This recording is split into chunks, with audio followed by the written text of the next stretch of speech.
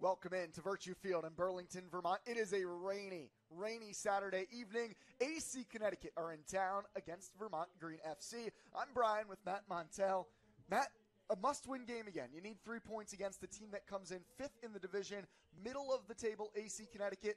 Vermont Green coming off a good bounce-back performance against Boston.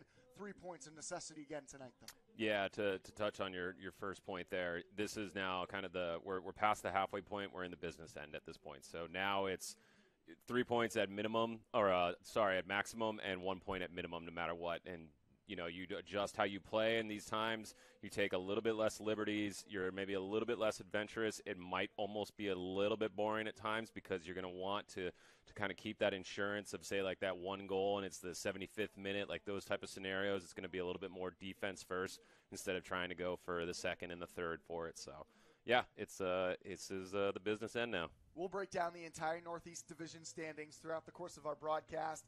We're going to talk starting 11. We're going to talk with head coach Adam Pfeiffer coming up on our pregame show. But for now, Matt, we need to start with Yaniv Bazzini. Back at the top of the formation, coming off the second ever hat trick in Vermont Green FC history. Oh, and by the way, it was in Yaniv Bazzini's club debut that he got it done against Boston Bolts.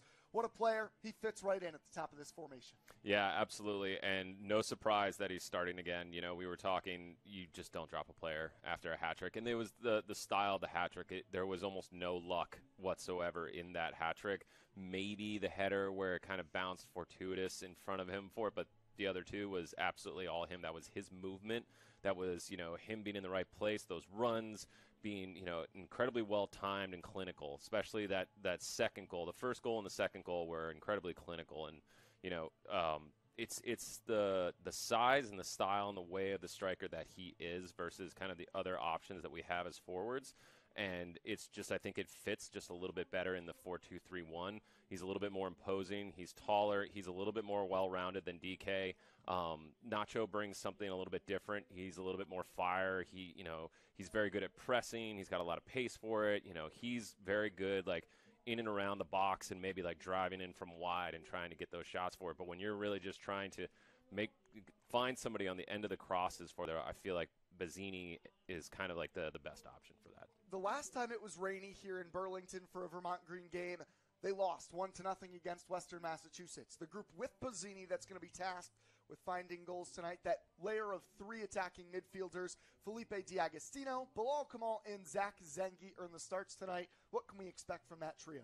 Yeah, like we were discussing earlier, it's not exactly like an attacking midfield that has like a lot of pace. I know we've seen Zengue kind of drive with the ball from deep. I remember actually last match kind of impressed at how he was able to dribble at pace and nobody could really get within 5 feet of him. And maybe that's, just his quality for it. But outside of that, nobody's kind of, when you think of like Messer, like a speed demon, somebody who just like bombs down the wings for it. They're more clinical, technical players, incredibly good on the ball. They love like these little intricate passes. They're going to be there to find these little 1-2s to try to unlock the defense. And I can see, D'Agostini, Zengue, and Kamal, their role is going to be very much now with Bazzini is trying to provide him as many chances as possible or working with him to, get some shots off on goal for it. So, it'll be interesting how it all kind of plays out because I don't think we've actually seen those three behind a forward play together. And they're all so similar that I'm hoping that, there's enough understanding, like whose role is what within, those three. And then one final partnership we wanted to touch on. Musa Ndiaye and Nate Jones, a big duo, starting once again at center back for the second consecutive game together. Feels like that's a partnership that's really starting to come together. I don't think I saw Ndiaye lose one single header ball, like the clearance. So it was, from the goalkeeper. He had the perfect positioning, very much like Ashford always did when he was playing at center back. And that's just something that you can't overlook, like when you're winning the first ball all the time instead of, the forward that he's marking is being able to drop it off into the midfield, and then all of a sudden it's, 4v3, 4v4, whatever. But, yeah, him and Jones I was really impressed with on Wednesday. I think Jones is a little bit more kind of a Cadillac. Like he's big, he's strong, he's good in the air as well. And Ndiaye's got like a little bit more tenacity kind of in his movement and the way that he tackles. I personally wouldn't want to be having DA marking me because I feel like my ankles would absolutely feel it. So I'd be flat on my back already. Yeah, exactly. So, no surprise with them starting, again together. I think they're probably actually the strongest partnership that we're seeing out of this season so far. We've got loads more to come on the pregame show. Coming up just after this, my sit-down with head coach Adam Pfeiffer.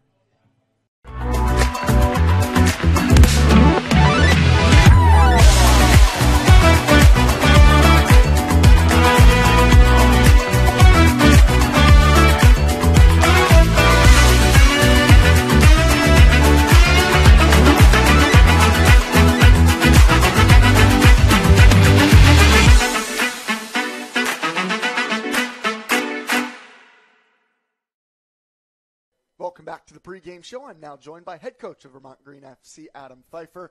Coach, it's a rainy one out there. We're in the press box. You can see it coming down behind us. How are you as we get set for today's matchup with AC Connecticut? Yeah, we're doing well. Just hoping that it kind of dissipates a little bit by 7 o'clock. So we'll see what happens. Counting down the minutes for tonight's matchup. Your guys had a good bounce-back performance last time out. Following the loss to Western Massachusetts, you come away with the 3-0 win over Boston Bolts. What did you like about the performance as you were able to come away with 3 points at home? Yeah, I mean, of course, anytime you get an early goal, it helps quite a bit. We've done that a few times this year, so that eased kind of the tension a little. It was a really hot day. I think both teams, we had players out working camps and stuff like that, out in the sun all day, and so I think it did affect the game, at least from our standpoint. But watching it back, it felt like we actually played pretty well. We walked away feeling like it was probably our worst performance of the year, and then watched it back and we're like, we were all right. So yeah, we're pleased with that. And then obviously, having Yaniv score 3 was big for us. Having that guy up there that had just great movement for us, and he was making a lot of runs in behind, and obviously he can come deeper into the field and connect with the midfield as well. So he showed a lot, and we were happy to get him out in the group.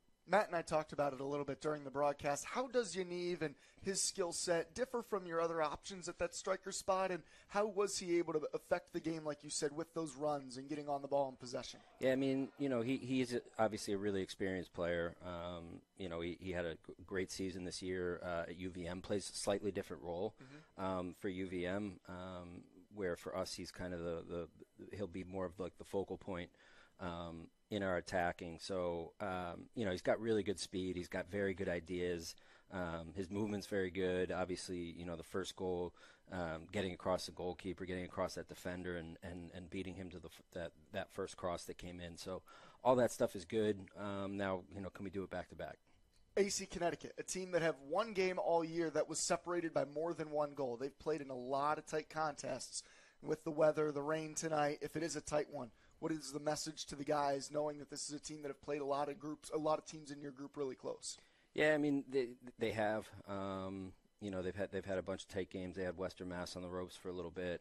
For us, it's really, we're worried about ourselves. We're not, putting too much, concern into any opposition. And of course, like, we have a ton of respect for them, ton of respect for all the teams we play, but we can really only control what we can control. And so that's the message going into this one is to do the things that have gotten us, to 6 wins so far this year, and try to control the tempo and the ball, and see where it leaves us after 90 minutes.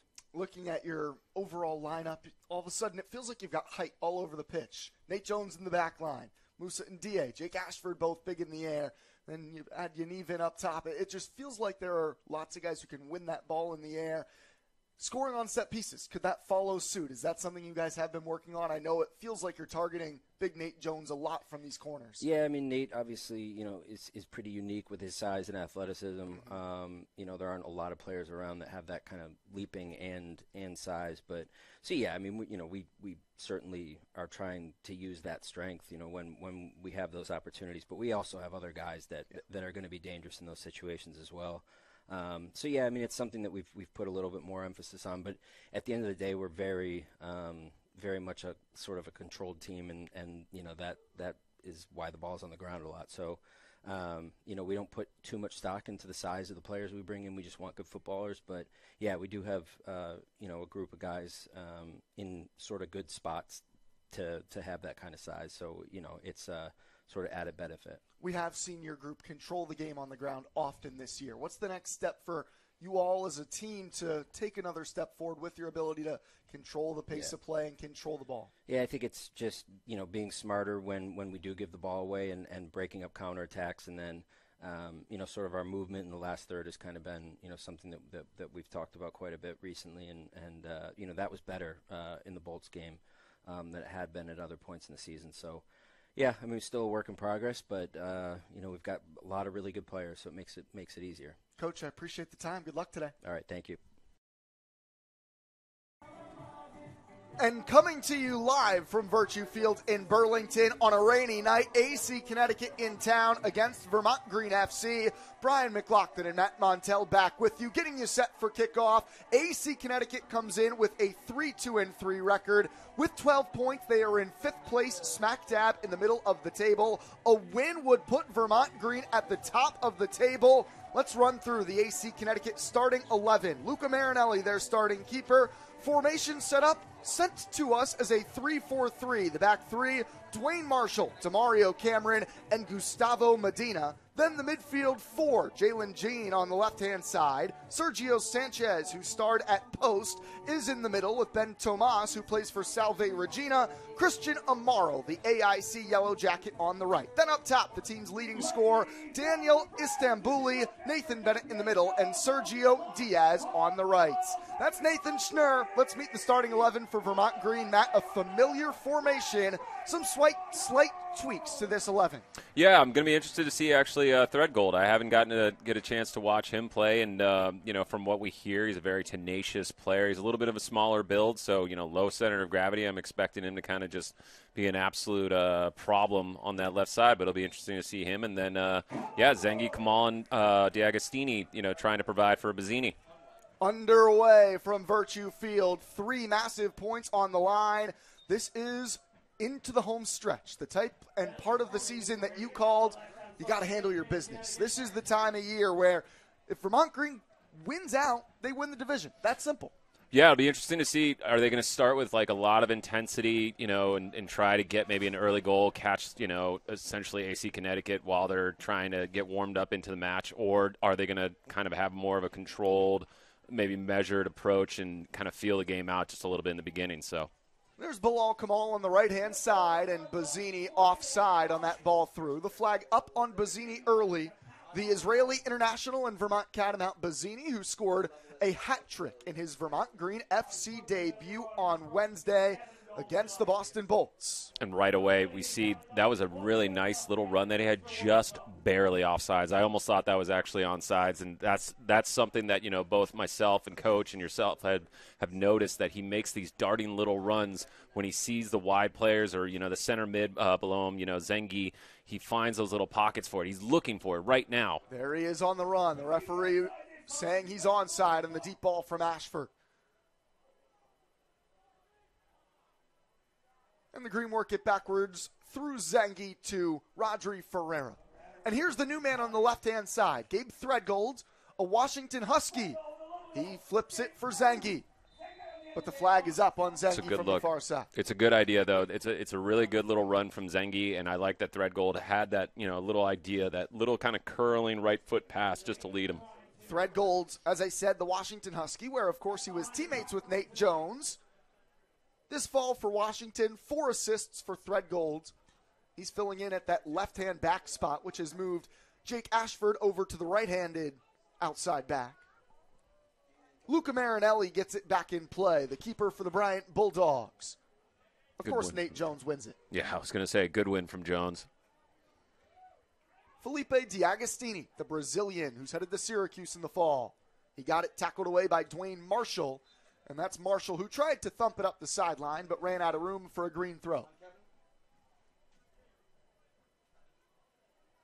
And I like right away seeing Threadgold. He's actually been playing near the halfway line and then a little bit further up. So he's a little more advanced than what we saw maybe like, Ashford had in the last week, at least to start the match.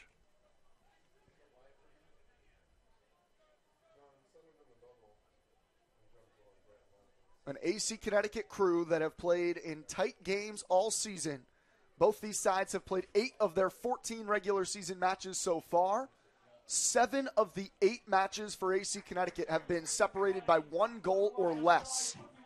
Ashford into the path of Kamal. He tracks it down with Gustavo Medina in front. A good tackle from Medina, and back for Connecticut.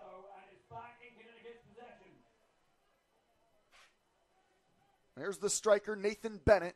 Drops it for Ben Tomas. And on the right-hand wing, Christian Amaro. Here's a look at the back 3 that AC Connecticut employed tonight. Demario Cameron, the anchor in the middle, with Medina on his left-hand side, Marshall manning the right.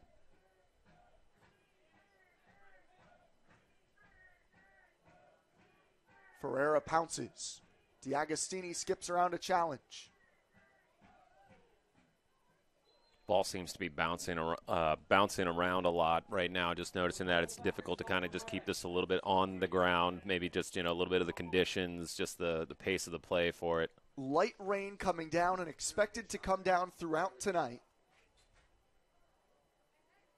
It's going to be possession for AC Connecticut on the drop ball. Matt, I talked with Coach Pfeiffer in our pregame interview about how he wants his team to play with the ball on the ground. That's how he feels they're at their best. How could these conditions make that difficult? We talked about it in the Western Mass game, the only game where Vermont Green have not scored this summer, and it was quite rainy that night. It's difficult sometimes because if you try to play a low-driven ball when it's, really wet, if it's been raining a lot, then it slows down a little too much. It catches the water. And then if you try to play kind of those balls, those long balls in the air for it, it can actually skip, and then it leads, way too much. You want it to sit in front of, say, one of the forwards. So it's going to be difficult, but that's really what the first 10 minutes is. You're getting acclimated to the conditions, how the field's playing, and then you start to adjust your weight of your pass. Thread Golds. His pass errant, looking for Bazzini. It was tackled by Cameron, out of play, and the Green will have another throw-in. Some changes in the lineup after just a couple of days off between matches for the Green. Dylan Lane and Giorgio Probo, as well as Benny Prego, all 3 earning rests tonight, although Probo is available off the bench. There's Bazzini on the press, but it finds the palms of Marinelli.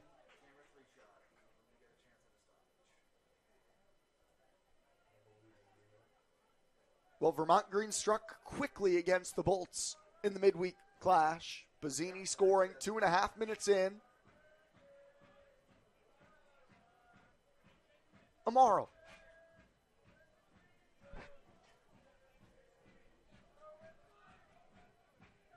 What do you think of the pink socks, Matt? It's a new look for the Green.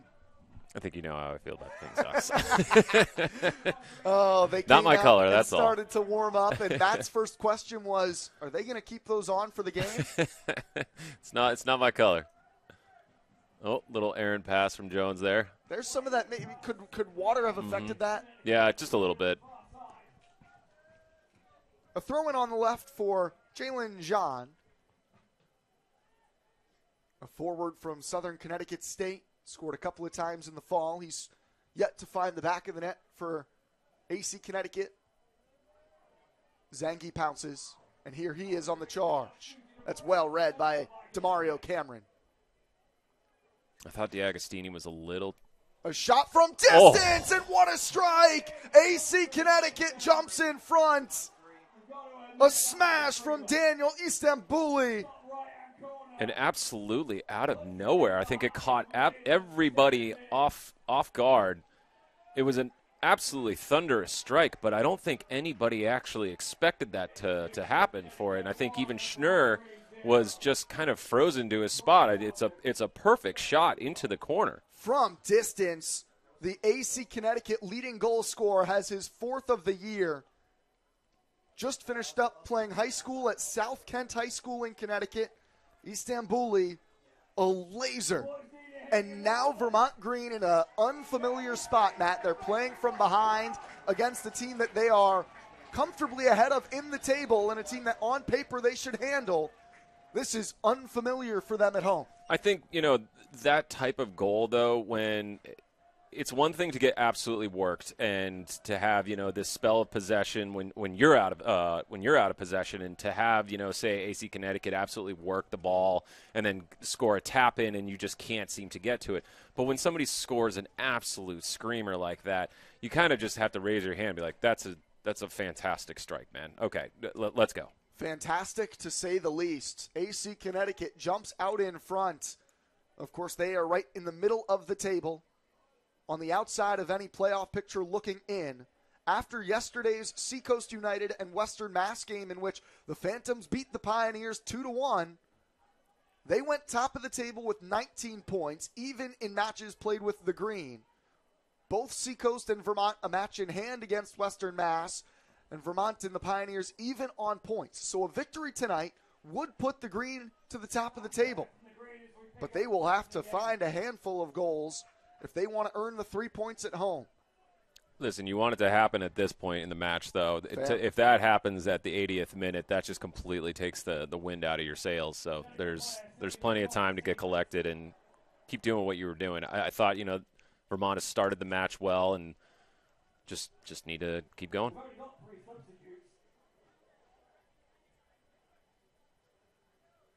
Reeled in by D'Agostini. Threadgold has roamed in front of him. D'Agostini pops it for Zengue.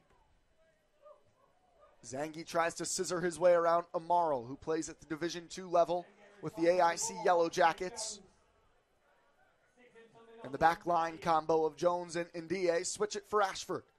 Wearing the captain's armband, Bazzini has shifted out wide, tackled out of play by Jean.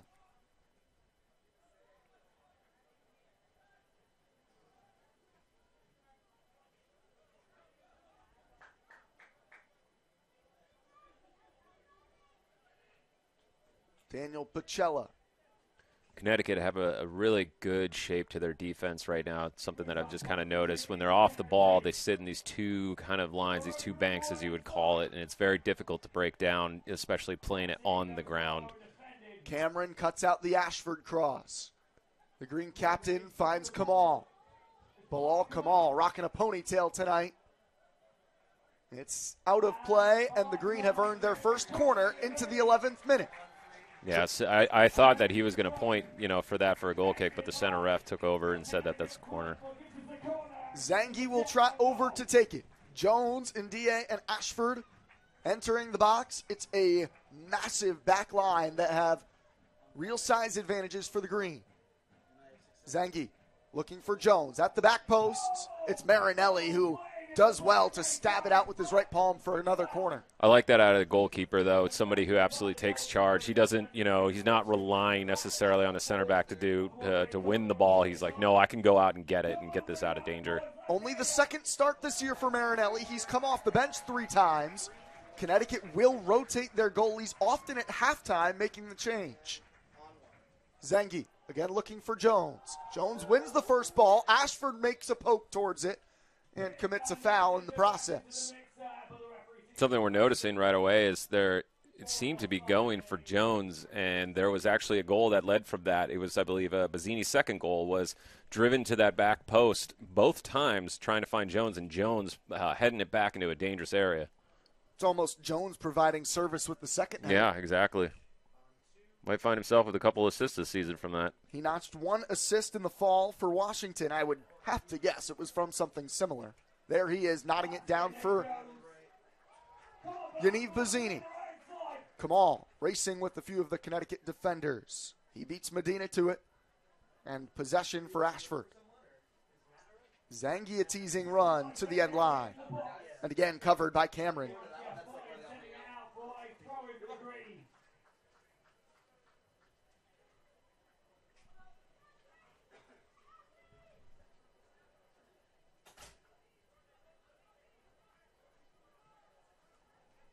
Threadgold. Amaro in front of him. Threadgold given some room. He and D'Agostini's first time playing together. Well done by Ashford. He has an early ball looking for Bazzini, and it's clawed in by Marinelli. It's well worked, back and forth from side to side and then looking for that opening, and that's where Bazzini is kind of just floating behind the center back. Like that's lurking, as you would say, and that's exactly it. It's like keep it pivoting, and then those little pockets of space for Bazzini to dart in and possibly get his head on. That's keep doing that. And here's the goal scorer, Istanbuli. A solid strike that Schnurr had to be sharp on. The greenkeeper with a strong save, and D'Agostini fouled. Danger from Daniel Istanbuli again, though. D'Agostini, he's motoring his way into the attacking end, but Cameron stands his ground. The big center back, Demario Cameron. He's been impressive so far, anchoring the back trio. Couple little alarm bells, though, from when AC Connecticut get the ball forward. So far you've had, the absolute screamer. You've had one breakaway, and then you've had one where it resulted in a shot. Ashford timed his run. Ashford tried to slot it across. Took a deflection, and it will be a goal kick, I believe, off of Ashford last. Referee says goal kick, though, and I must say I agree. Yeah, it looked like it bounced off Ashford right after he struck it. A really good rush forward from the green. Danger both ways.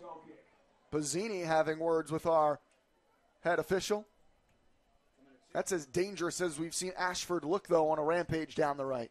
Yeah, it's nice to see that, him playing as a center back, he's got it in his locker, though, when he's playing out as a right back or a left back, that he wants to get forward. And I think pushing him out on the right, he has his more preferred foot, obviously, his right foot, for when he gets into those spaces and actually can provide the service with. We saw him checking in on his right foot a lot on Wednesday because he's not as comfortable with his left foot. Playing slightly out of position, a natural center back, although he'll tell you he was born a number 9. I'm not sure how serious he'll tell you that, but he will say it. D'Agostini asking for Threadgold to open his legs. Threadgold gets the ball across. Bazzini dives in. D'Agostini evens the score. Felipe D'Agostini, a wonderful right-footed finish. Absolutely fantastic answer, too. You saw, they shook off that absolute wonder goal from AC Connecticut, and they kept doing what they started the match doing, keeping possession, rocking the ball back and forth, opening up these little pockets. The ball was kind of moving right before the cross, and I thought there might have been a foul, and we'll take another look at this right here. I thought it might just have a little too much pace on it. Credit to getting forward for it. That's Threadgold. Here we see it go down, but what a finish from D'Agostini. One time with the right foot into side netting. That's the type of response that we were looking for. Exactly. Felipe D'Agostini, the Brazilian who's headed to Syracuse in the fall, opens his Vermont Green account. Had an assist to his name. Now he's got a goal as well. And I was about to ask you, Matt, look, we saw Western Mass score early against Vermont Green. Then they were able to pack it in defensively, suffocate the game, came out with a 1-0 win on the road. I thought it looked like AC Connecticut was doing the same thing early. How are the Green able to unlock a defense that looked like you had noticed early, really organized shape in the back? Well, yeah, it's literally what I'm saying is that they're pivoting the ball left to right very quickly in almost 1 to 2 passes at most. And, you're hearing Tom Proctor say, like, spraying the ball, and you're seeing Jones doing that, finding those wide players, whether it's, Ashford or Threadgold, and then you're seeing D'Agostini and Kamal start to check in a little bit. So there's all these space. The center backs and the back four have to squeeze in a little bit. So now there's space out wide, and then you start to see these chances open up. The flag stayed down on that Zengue run, but too much on the pass from Ashford looking for the ball over the top. There's space behind this back line for some of those runs for Zengue and Bazzini. That's going to be the hard one, though, is when the surface, especially turf like this, is this wet. Like, it skips really, really fast after it makes contact with the ground. So trying to play those leading balls is going to be really difficult. There's D'Agostini coming centrally. A great response from the team trying to go top of the table. Vermont Green FC, their 3rd consecutive home game. They have not taken as many points as they would want this year in these home matches. A turnover from Zengue, but the ball bombed forward by Dwayne Marshall towards no one in particular, and the Green get it back. The technique on it, too, that's why I was a little surprised. It's like he absolutely smashed it. I was like, that wasn't going to sit. That looked like a center back. It wasn't going to sit for Diaz there, and I thought, was he trying to go for it again? For Schnur saw him off his line.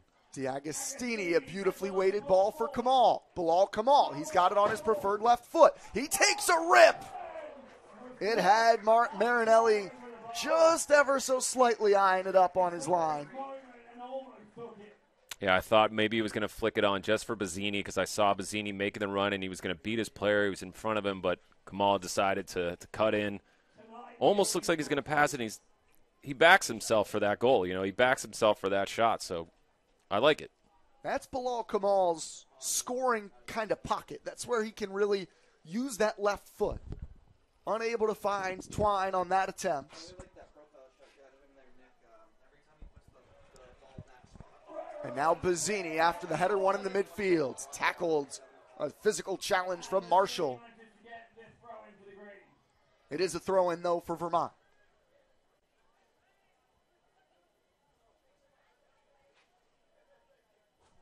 D'Agostini's got it on a string. Well done by Threadgold just to break those lines. And now Zengue. He spots Ashford. Ashford, a one-time ball across. Cut out before Zengue could let loose a volley. But tracked down by Ndia, and the green reset.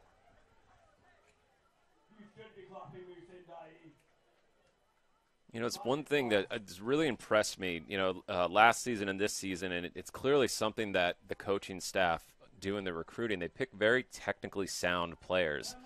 They don't just necessarily go for the obnoxious, saying of like American players are just athletes that also can play soccer a little bit. He picks, Well, a lot of these guys are not American. I mean, maybe that has something to do there with you go. Well, I mean, you look at the top line. You have an American in Zengue, but Bazzini from Israel, Kamal from London, D'Agostini from Brazil. You go to the back line, and you have Moussa Ndiaye, who is originally from Senegal. Ferreira in the midfield from Portugal. Daniel Pacella, a Canadian. There is a real international flair about this Vermont Green side. There's no question.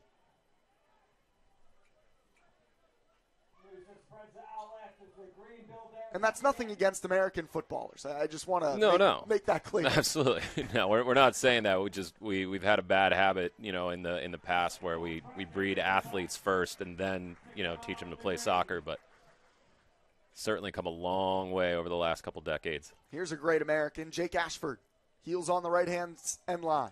Bazzini dragging his center back wide. Bazzini's cross. Zengue across the face of goal. Got to look at it. He was marked by Cameron, and it looks like Cameron actually got the defensive challenge on it last. It's a corner. Really good cross, though. Really dangerous to deal with, and that takes a last-ditch defending from Cameron there. It's Bazzini who gets this crossing. And that's him making those diagonal runs in there, not just staying within the 18. He's making the runs to create the play. Zengue will cue up the Green's third corner. He plays it short with Kamal. Zengue takes a rip. A teasing ball, asking for somebody to get a touch on it. I wanted Ashford just to go on there. I think Ashford thought that was going in, but you don't just bank that it's going to go on. Go ahead and just crash the net. Bazzini loves that service. He was lurking in the area as well. All of a sudden, an onslaught on Luca Marinelli's goal. Yep, just turning up the dial now, keeping that possession, but then adding in those shots on goal.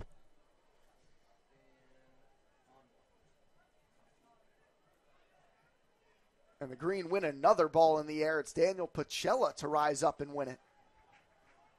A note of surprise in my voice because we've been so accustomed to seeing Ndiaye be the one who goes and wins that ball. I don't often think of Pacella as an aerial threat.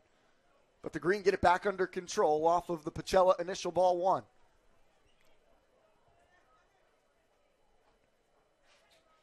Jones trying to connect with his Husky teammate. Threadgold gets on it. Threadgold's cross to Zengue, and the Green take the lead. Wonderfully worked. Threadgold the assist, and Zengue has his third in the Green. And there you see they're finding the weight of the pass. They saw how fast it was moving. That was just a little bit of a lighter touch. Sits up. Oh, great pass from Jones here. Just the little backspin. Sits just enough for Threadgold. I love how much Threadgold is getting forward. And Zengue in the perfect place, right time, good finish. An ear-to-ear grin for Zach Zengue. It had been a bit of a drought for Zengue on the score sheet, but he applauds the brave fans here in attendance. Again, it's Threadgold. That ball across, perfection. Is that technically 2 assists for Threadgold? Was he for the first? I can't remember. I think it might be Bazzini's assist on the first. Threadgold got to the end line, yes, cut you're it right. back. Got it. And Bazzini then stabbed it to D'Agostini. I thought that Bazzini had gotten fouled and the defender had deflected off. But either way, it's way. Threadgold getting forward and creating all of this danger. I'm really liking what I'm seeing. And it was the 2 Huskies, Jones, who found his collegiate teammate Threadgold. That was a connection we were excited to watch those 2 on the left-hand side of the back line. A great response, the Green, after giving up an early stunner from Daniel Istanbuli. Got a big-time save from Nathan Schnur to keep it a 1-goal game, and since then have turned on the Jets. You know, sometimes maybe, I don't have the data to back up this statement, but you score a screamer really early in a match, and you get a little too confident, a little too comfortable about it, and you kind of rest on that, and you think, all right, there'll be another 30 minutes without a goal, and then we'll find the second one for it. It's like, no, you got to go and get the second one as fast as you can. AC Connecticut, to their credit, have only allowed more than 1 goal one other time this year. It was a 2-1 loss to Western Mass. So this is a defense that have been quite consistent, stingy. Yeah, they've been really solid, the strength of this team throughout their season. Well, I've been impressed by actually Cameron and Marshall just off of like how physical they are. Like they absolutely don't shy away from the tackle. They've had pretty good positioning, but those 2 goals that we saw coming down from that width, that's really difficult for especially like a back 3 to defend if you don't have your wide players, your midfielders. So it's Gene and Amaro not tracking back necessarily in time to actually stop that service. D'Agostini again gets the feed from Jones. He's dancing. Threadgold back for D'Agostini. That duo giving Connecticut all sorts of headaches. D'Agostini making a miss. There's a challenge from Marshall that he could not clear. Well done by Threadgold there. But, yeah, to reiterate what you just pointed out, this little relationship that we're seeing between D'Agostini and Ferreira and Threadgold, they're forming this little triangle on the left side, and both all just kind of interchanging with each other on these passes and these runs and getting forward. Sergio Sanchez knocks it off of Threadgold. Sanchez, the teammate of Sergio Diaz-Rincon, who plays along the top line for Connecticut. Both of them played at post. Both of them just wrapped up their collegiate careers.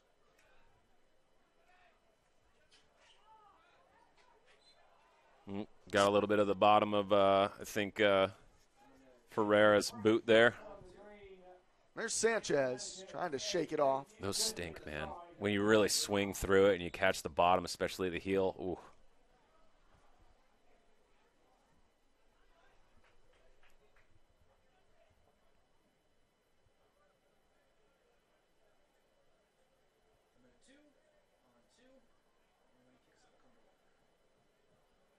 I do like these Connecticut white kids. They're very clean.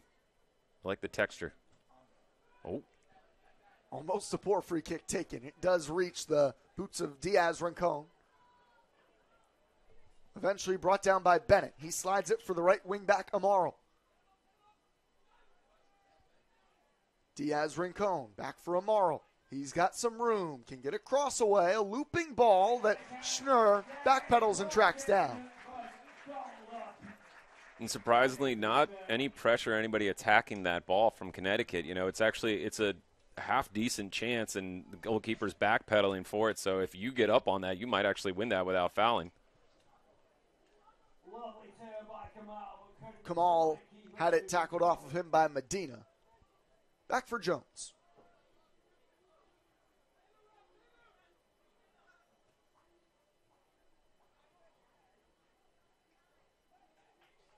He takes 3 steps and he covers 20 feet. Those legs are so long, man. Ashford gliding in. Ashford looking for an early cross. He got that one slightly wrong. A bouncing ball that he sprayed over the net.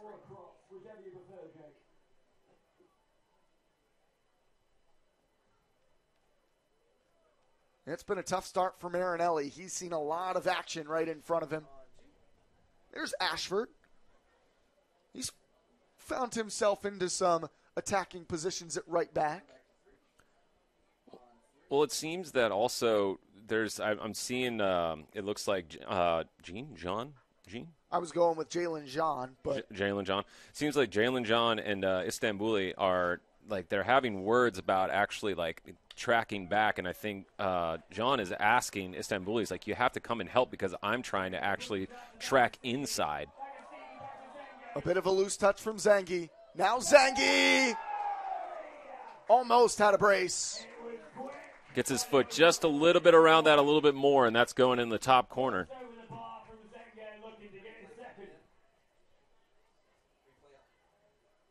D'Agostini set it up for him, and Zengue not off by much. That is a quality strike. You can see it on his face. He knew he was close to having his second. I know. I wonder if I'll get to watch him play if I go back down home to D.C. and check out a Georgetown game. Should absolutely check out a Hoya Absolutely. game. See if you can get them when Creighton comes to town. Okay. I'll take a look at the schedule. That's the Big East matchup to watch.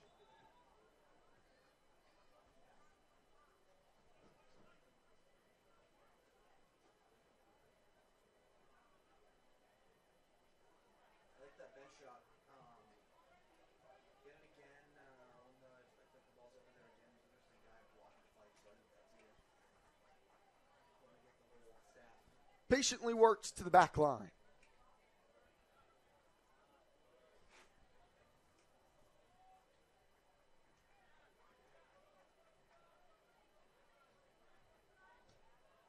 And there's that big switch of play that Jones has, that technique that he's able to do. Same with Ndie, but seem to be seeing Jones doing a good touch.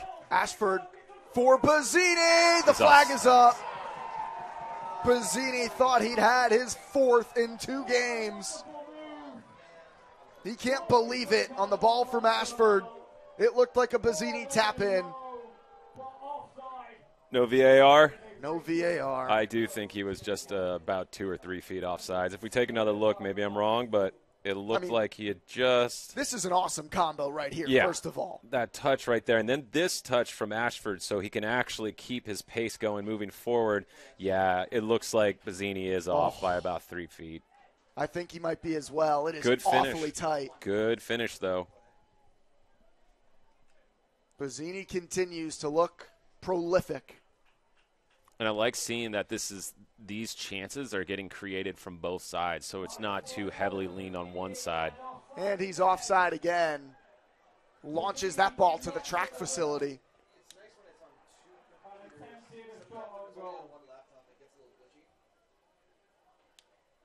That's what we call playing with fire, though, when you play that offsides trap a little bit. And we know Bazzini's willing to be testing that, making Absolutely. that run, trying to time it. It's going to be on it at some point. Amaro has a miscue. D'Agostini with numbers with him. He looks for Bazzini. Bazzini's got numbers in the middle. He drags Cameron wide. Bazzini's cross a deep one.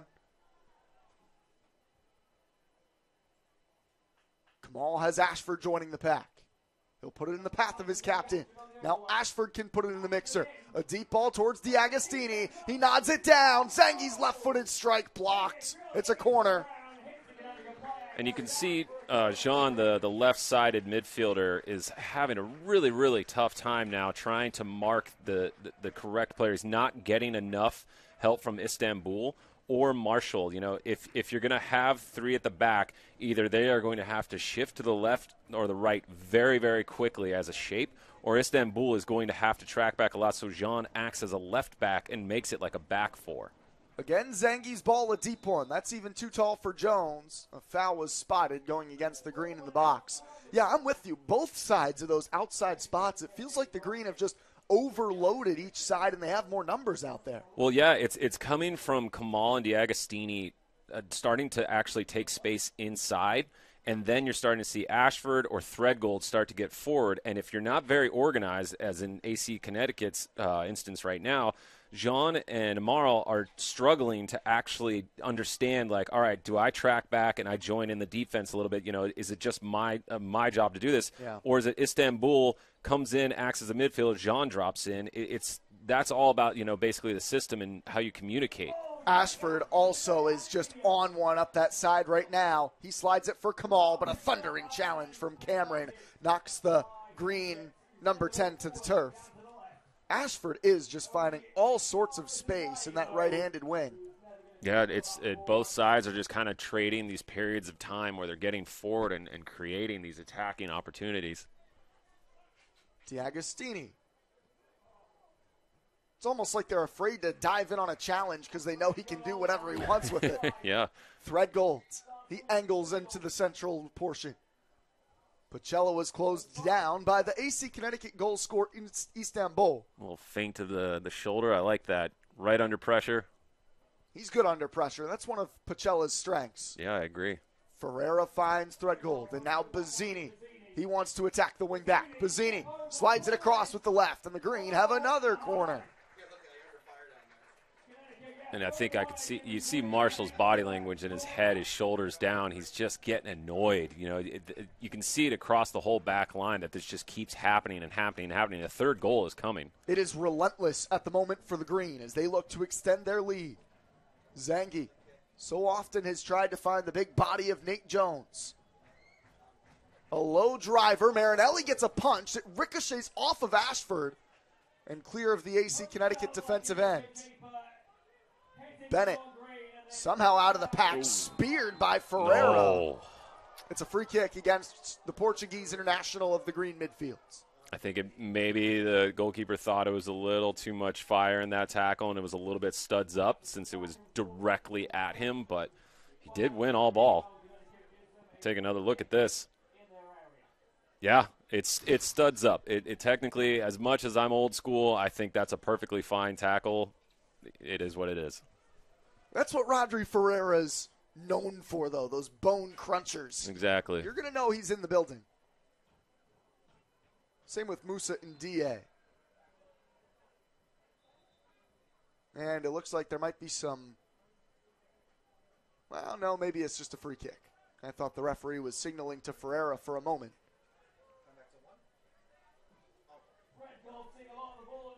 D'Agostini doing whatever he wants. Puts Pacella under pressure, but he does well. And Jones, a lollipop into space for Ashford to track down. Apparently, Kamal could not keep that in play, and it's an AC Connecticut throw. But right there, I just watched Jean kind of see that ball hanging in the air. There was nobody marking, I believe, Kamal to his left, who was behind him about 10 feet. And he committed to this bouncing ball that he wasn't going to get to Ashford. And all Ashford had to do was just loop the ball over him. And it's kind of he's in that no man's zone where Istanbul should be the one putting the pressure on Ashford there, and Jean should be tracking back and marking Kamal. Now, I'm not going to tell them what to do at don't halftime. Go to their halftime locker room. Please don't listen to this stream. No in-depth in-game scouting reports.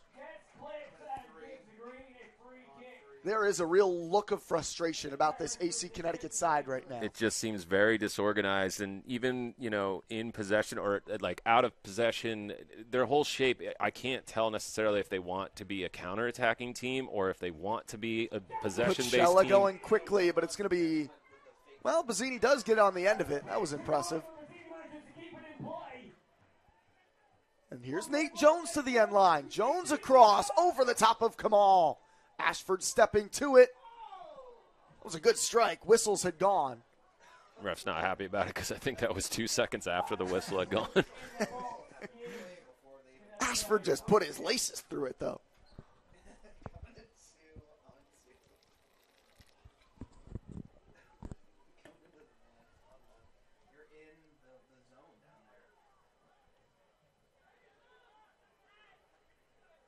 Istanbuli, but his pass out in front of Amaral. And those have been the passes that when AC Connecticut do get the ball, they've been unable to connect.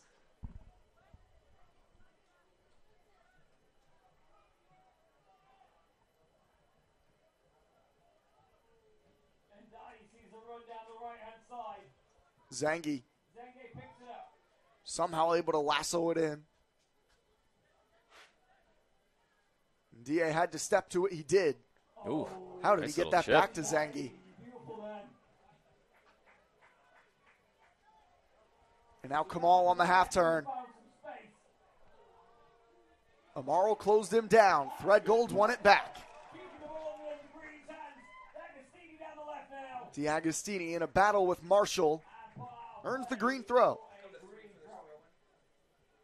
And you're seeing DA and Jones having all the time in the world, playing out of the back to pick these long balls, and there's just no pressure on them, not enough pressure at least. And that time Ferreira's pass, too much to handle for Ashford. He allows Jean to get on it. Medina. Diaz for Jean, tackled by Ashford.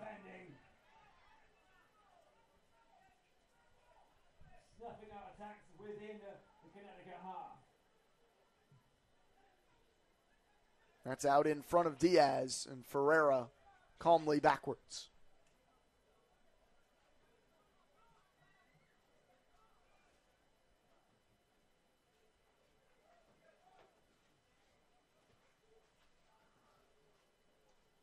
Bazzini's worked his way to the right sideline.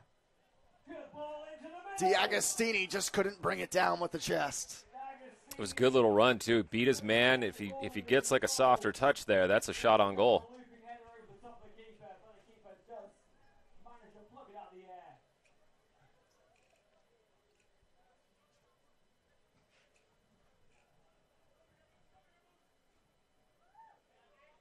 Has Nate Jones ever missed a header?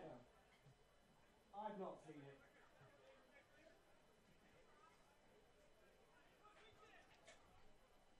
Bennett for Istanbuli. He slings it towards Jean. This is as much possession as AC Connecticut have had towards the attacking third. Ball intended for Istanbuli. He goes after it. Tackled to the ground by Ndiaye. Claims for a potential penalty coming from the AC Connecticut side. They fall on deaf ears. And I think that's just Ndiaye's mindset. Like he does not shy away from it, and he commits to his tackles. And if you're going to, absolutely.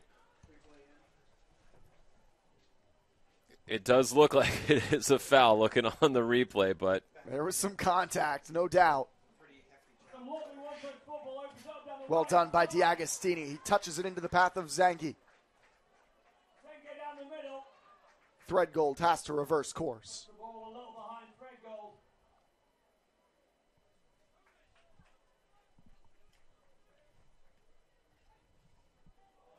And Zengue fouled. Got a bit loose with it, but upended by Cameron. Taking quickly. D'Agostini muscling his way around Marshall. Marshall, a good challenge. It's a green throw. That's been a fun battle, the physical presence of Marshall and the tiptoeing agility of D'Agostini. Yeah, he's got that low center of gravity, though. If you don't get the tackle right and he just gets that little deflection or that little bobble and he can go forward, then he's gone. Ashford working with Kamal. Ferreira. Ndiaye. Pacella. To Threadgold. Zengue. Pacella.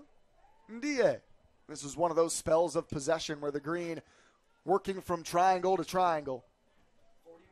Is Tomas 10? He's 14. Amaral. Amaral is 5. Diaz is number 10. Yeah, Diaz. I've been watching Diaz now for about 2 minutes, and the amount of time and space that Pacella have or Jones. Well read by Marinelli on the through ball. Zengue was again hunting his second. And he seems to be like this luxury player. Like if everyone's playing great, like maybe. That through ball intended for Bennett. Well read by Schnurr. maybe he provides, but I haven't seen him put any pressure whatsoever, even when they're out of possession. Like, there was just a moment there where the pass back to Pacella was on, and that's, something that we've been seeing Vermont been doing, that they've been pivoting the ball left and right, creating these pockets and openings. And Diaz, could snuff that out if he would mark Pacella or Ferreira. Diaz had an illustrious career at post, hails from Madrid. Tomas has his pass picked off by Kamal. And he'll use Bazzini. Zengue and Kamal rushing forward. Bazzini, an early ball. Zengue in on goal. Zengue closed down, but still scores. Big Z, Zach Zengue, a brace. Just literally, again, a ball just leading from deep. And they're finding the weight, and it's dying down. And you see, it almost looks like it's going to get away from it. Take another look at this. This ball, this cross, and the keeper. Marinelli knocks it off of Zengue. Keeper doesn't give just enough of his entire body to absolutely blow up both players. And that's what happens when you don't commit all the way to completely snuff it out. Make sure that everyone is limbs, at that point. It should be if your keeper comes out. And then you see what happens. And how about Bazzini, again drifting into a wide area, drawing the defense, and then crossing to a runner? Yeah, he's perfectly fine, if he's not necessarily like the focal point. It was interesting because before I thought he was going to be very much that focal point, like everyone's going to provide for him. No, he's actually been turning into a provider in this match. The most goals that AC Connecticut have allowed this year, and they come in the opening 44 minutes tonight after they struck first. We weren't sure how Vermont Green would respond to allowing an early goal. The Green have not won in this campaign when they allow any goals. Only one via the shutout. Well, tonight a chance to take all 3 points and go to the top of the Northeast Division with 5 matches to play in the regular season after this. Of course, still massive road matches loom against contenders Western Mass and Seacoast. But the Green putting together a statement of a response. 2 Zach Zengue goals and a beautiful Felipe D'Agostini finish.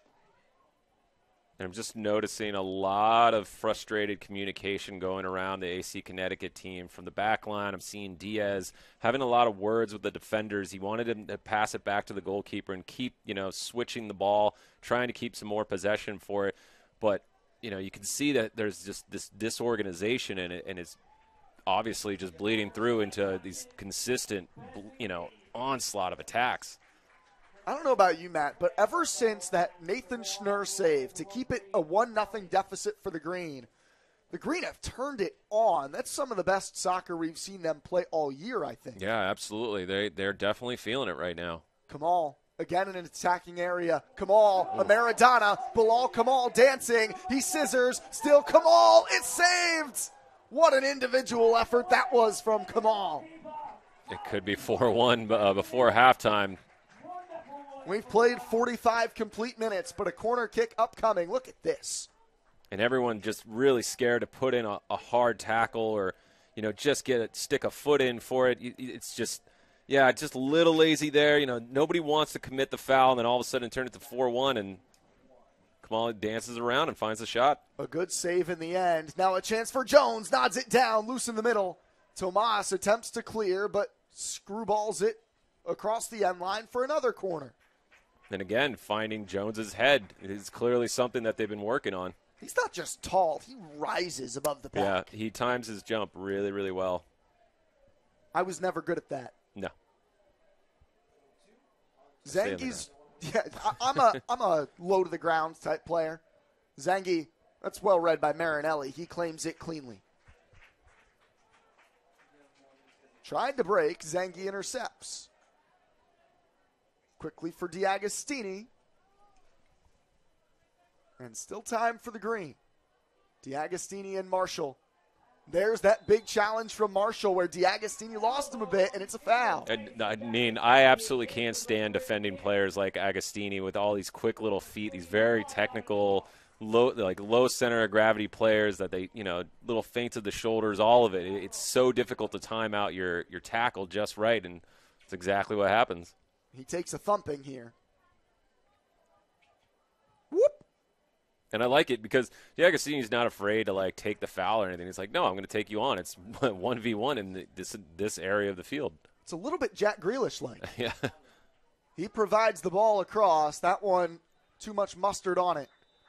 And that's halftime. I'm sure D'Agostini is less annoying than Jack Grealish. I would hope so. 3-1 through the opening 45 minutes. AC Connecticut struck first in front of a sparse but brave crowd in the rain. Then 3 Vermont Green FC goals to follow. A brace from Zach Zengue. We'll step aside, talk to you in just a few minutes with Vermont Green in front by a pair at halftime.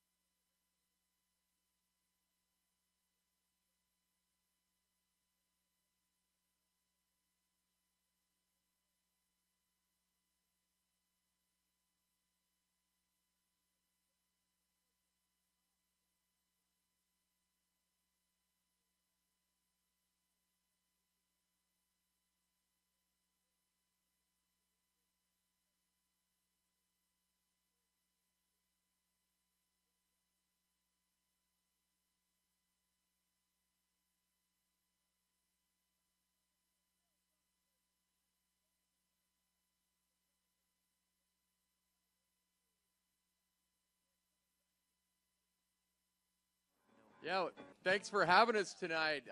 This is quite the scene in Burlington. We traveled in from North Carolina, and we're here with Recover Brands. We've been a partner for Vermont Green since the organization was founded. We're excited to share more about what we do.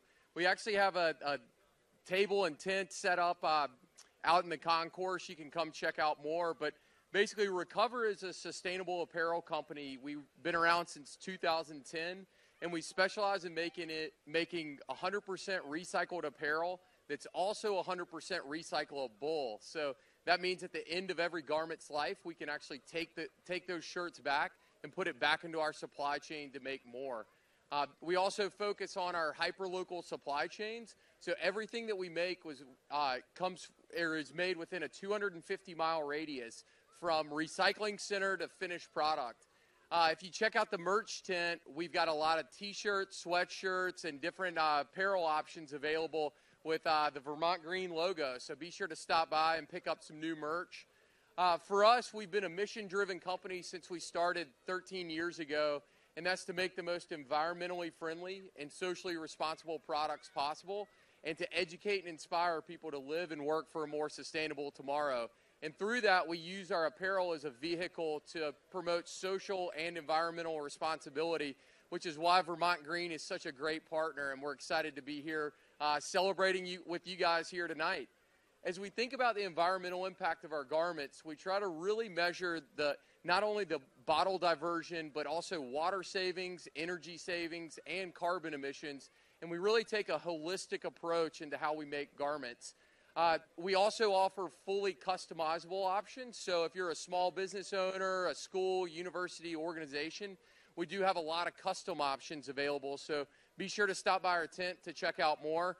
Ben's going to share some info about the impact that we've made with Vermont Green since we started up over 2 years. And as you'll be able to tell from these stats, the numbers do add up, and it's the reason why we've got to make sustainable choices every day. Yeah, thank you all. Just want to share some cool stats, and like Bill said, please come by the booth either at halftime or after the game. Through our partnership since 2021, working with the Vermont Green folks, with the merchandise that we've made compared to conventional cotton T-shirt, you all have diverted 21,000 plastic bottles, saved 81,000 kilowatts of energy, saved over 33,000 pounds of carbon emissions, and then also saved over 5 million gallons of water through our manufacturing process. So we appreciate everyone. Thanks to the Vermont Green folks for having us out tonight, and up the green. Give it up for Bill and Ben from Recover Brands.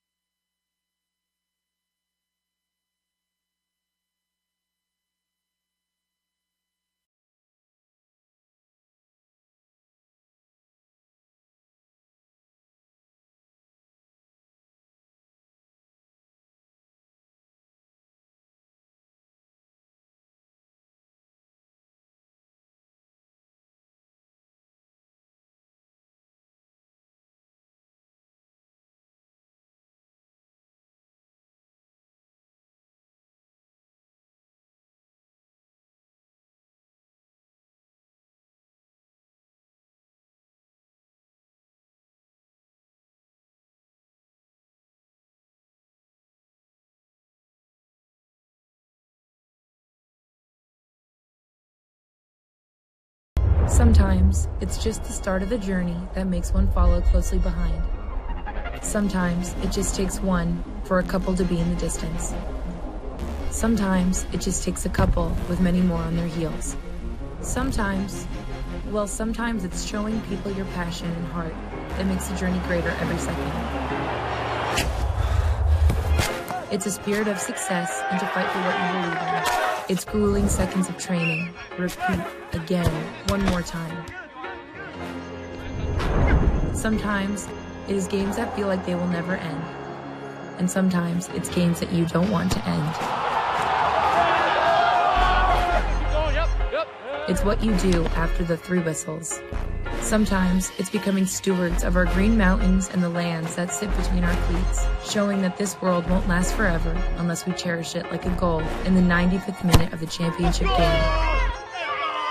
Other times, it's breaking the binds of social stigma, racial divides, and inclusion to change and expel the ugly mindsets of those who try and spoil our beautiful game. Sometimes the fight for change is harder than the toughest of defeats. But don't forget that in those moments, that's when it stops being sometimes. All the time, it's a team of players, a family of fans, a passion for a better future. It influences change in our community, in the world of football, and beyond. All the time. It's a community founded by many with the vision of one.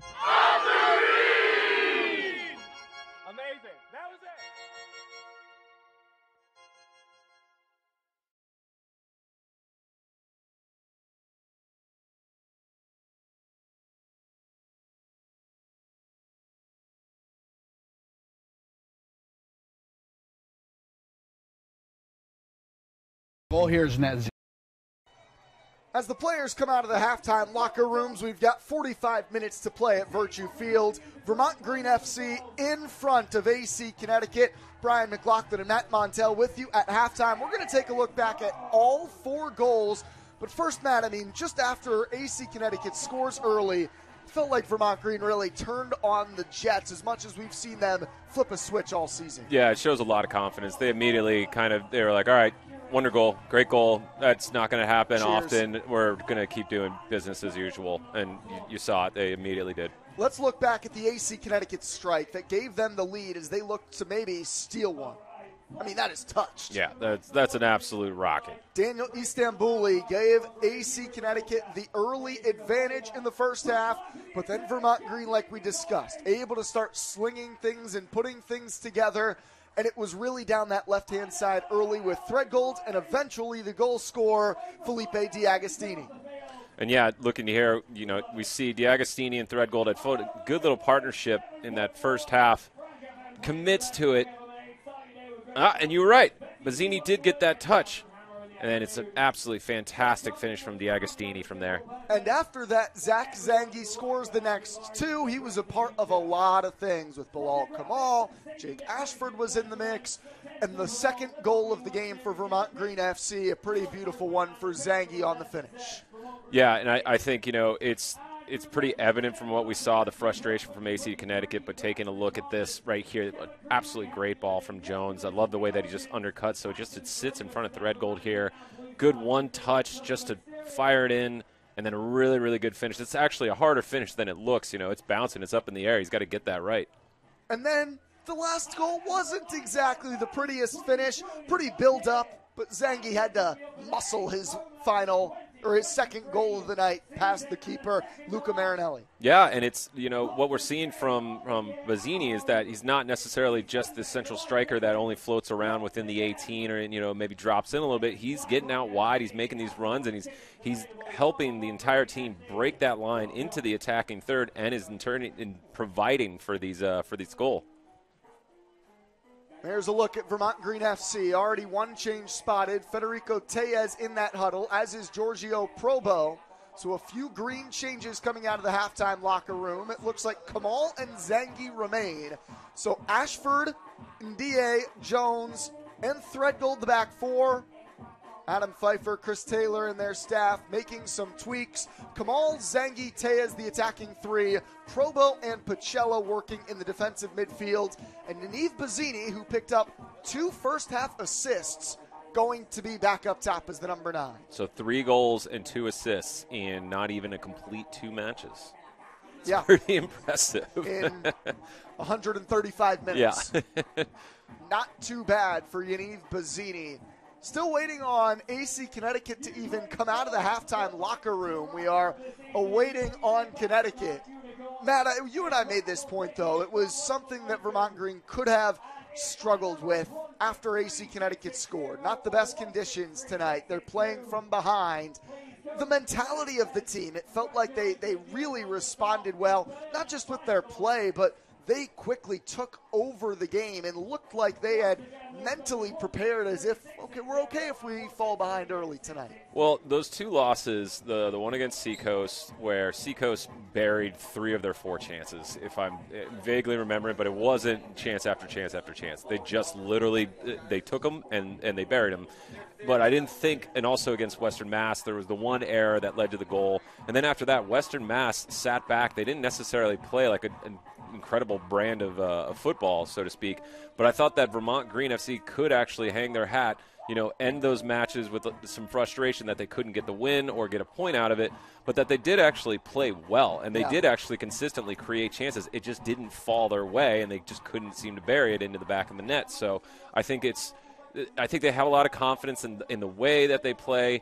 I don't think that, necessarily a screamer goal or even those errors. I'm noticing that there's this confidence and this character to this team that they will continue to play the way that they believe in playing, that they train in playing, and that they're not going to change it just because they go 1-0 down in the first 10 minutes. The fans have sure enjoyed it. And how about these fans with us in attendance? Of course, we appreciate all of you who are following along with us on VermontGreenFC.com/streaming.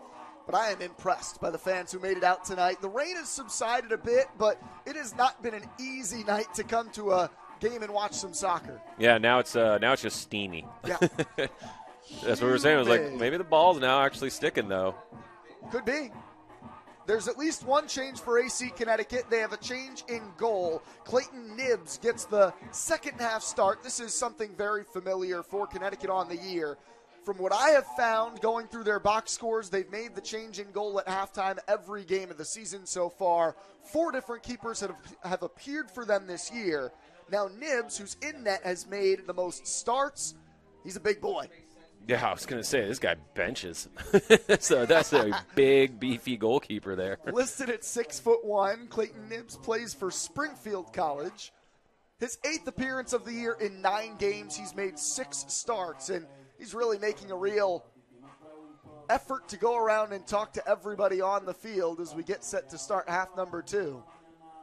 I think, seeing that them coming out late, I think there was some pretty maybe strong words that were had at halftime. I noticed that there was a lot of disorganization throughout the entire team. There was a lot of you could see that it was the negative communication that was going around. It was a lot of kind of finger pointing and wagging, and I think they all had to kind of come together and be like, all right, let's regroup. We're down 3-1. Let's try to get the next goal. See where this goes. There's the AC Connecticut coach just making sure he gets all the changes confirmed.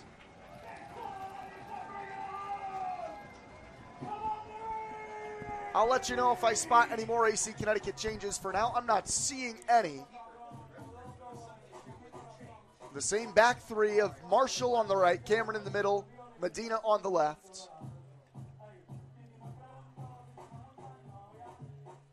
Well, how they're lining up, Matt, Tomas has moved up the field into the attacking 3 with Bennett and Istanbuli. And they've, I think, dropped Sergio Diaz to play with his former collegiate teammate Sergio Sanchez into that duo in the midfield. There's Diaz with Sanchez, number 8, next to him. Well, I am going to say that Diaz, from what I see, is going to need to up his work rate a lot more in the second half. AC Connecticut controls. It is their same back 3. They keep with the same 10 in front of their goalie. But again, they make a change at halftime. In net, Clayton Nibbs now on. Received by the goal scorer, Istanbuli. Pacella chipping at his heels. But Istanbuli maintains possession with Medina. Sanchez back to Istanbuli. Chops it in the direction of Amaro. Shielded well by Threadgolds. I've really, really liked that first half from Threadgold. I was really impressed. I didn't know a lot about him. I didn't really know necessarily what to expect. I had heard that he was a pretty tenacious player. He could get forward really well, but he has very much impressed me. He was a solid cog in the Washington Huskies season this fall. There's Threadgold on the stretch. There he is. That's just showing off. A little bit of now you see me, now you don't. Yeah, calm under pressure. And now a close look at the captain, Jake Ashford. Federico Tellez, his first time to march inside, and Bazzini just on his heels wasn't able to make the run Tellez looked for. Yeah, Bazzini, gave him a thumbs up. He's like, I know I needed to make that run right before you actually got that off. So Zengue and Kamal remain. D'Agostini, after a very productive first half in which he scored his first goal for the Green, exits. Rodrigo Ferreira, the other man in green, to have his night end after 45 minutes. Giorgio Probo getting a chance to partner with Daniel Pacella. There's Probo on the challenge, wins it for Kamal, and earns a throw. Probo, another one of those players that has that long, 60, 70-meter ping on him, and you're gonna see him switch the field quite a lot, him and Pacella. I don't remember, maybe this is just because it's a recency thing, but I don't remember last year's team using that long switch of the field quite as much as this year's team has. No, maybe not as often. Oh. Bazzini leaves it for Kamal. Bilal Kamal has a strike, and it's a good save from Nibbs. Really intelligent from Bazzini. He knew that he was offsides and leaves it. He knows the player is coming behind. I love it. The Green continue to look dangerous. Bilal Kamal still on the hunt for his first USL2 goal in the Green. somehow has not found the back of the net in league play across 2 seasons, despite consistently being one of the most dangerous men in the attack. Tomas clips it from Kamal, but Kamal wins it right back. He allows it to go out for a throw-in.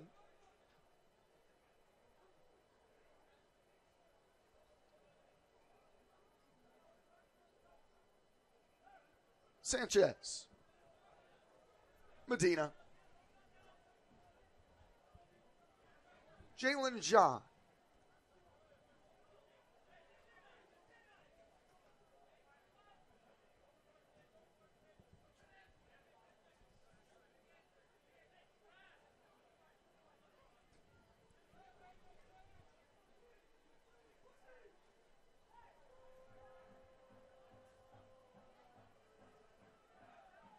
It's a good little controlled spell of possession from Connecticut. They're trying to unlock that midfield a little bit, so they're swinging it from the back, left and right.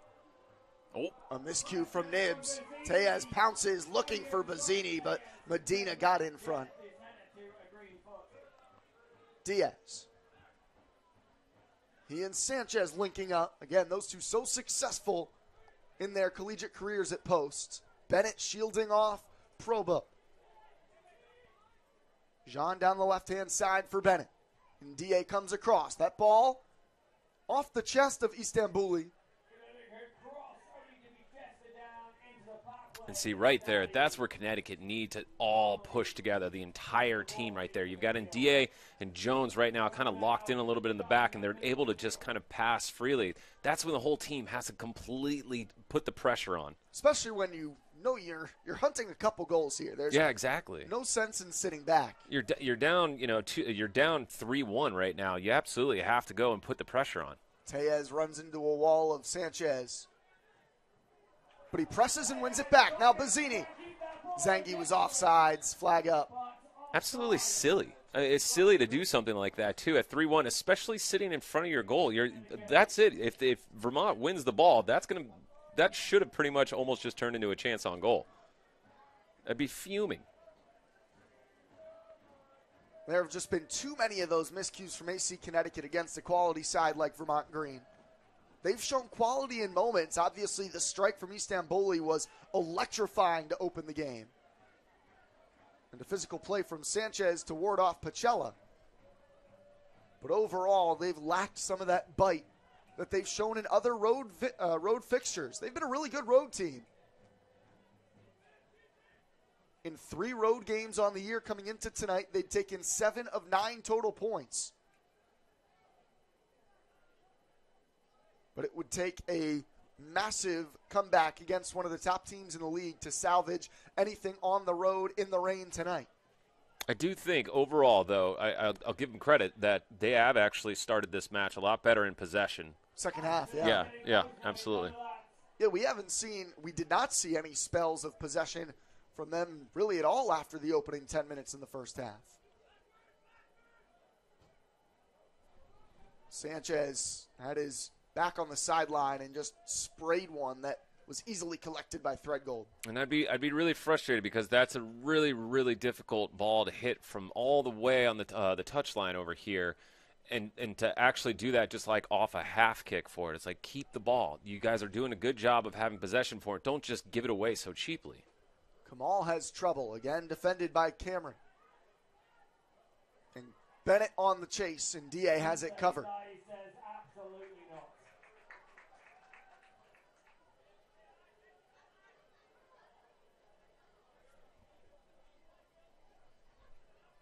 He's so composed back there.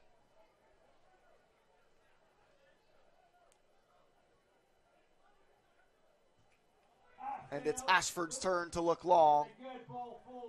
Nibs will retreat and cover. But you're still seeing, I'm noticing right there, I think it's Jean on the left.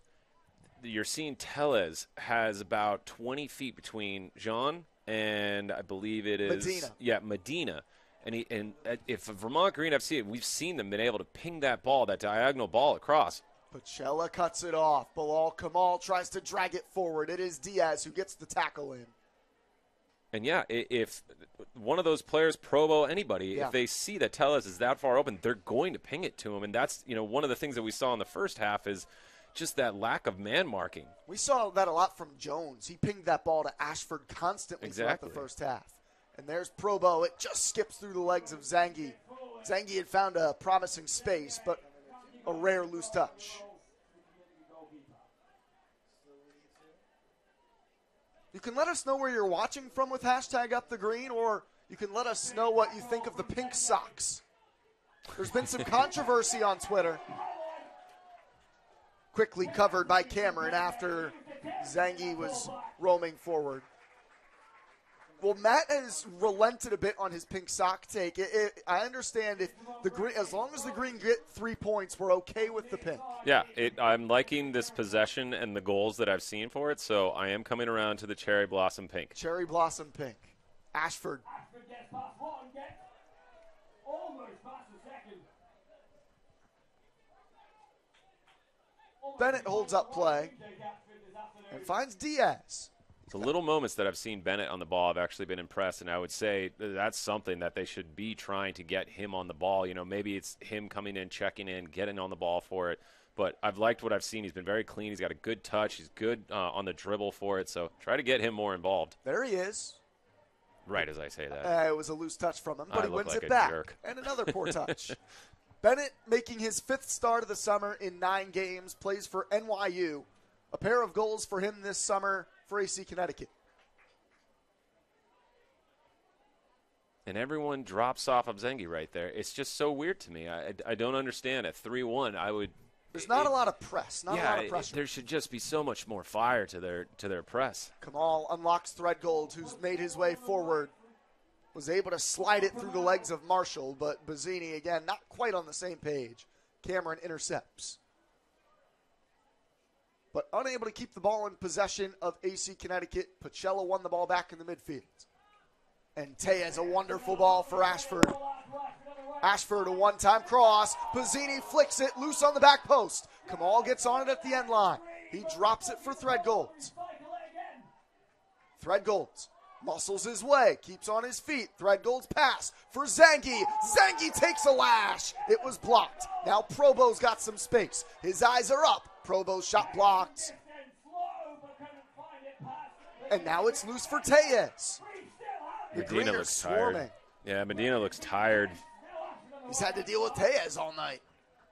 Well, not all night. No, but yeah, I know what you mean.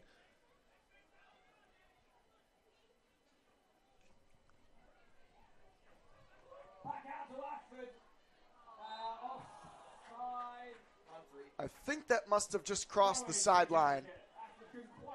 Or Ashford was offsides, one of the two. No, it was out for a throw.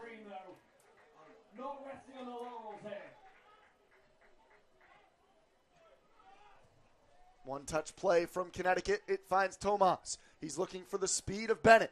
Challenged by Ndiaye. Those two shoulder to shoulder.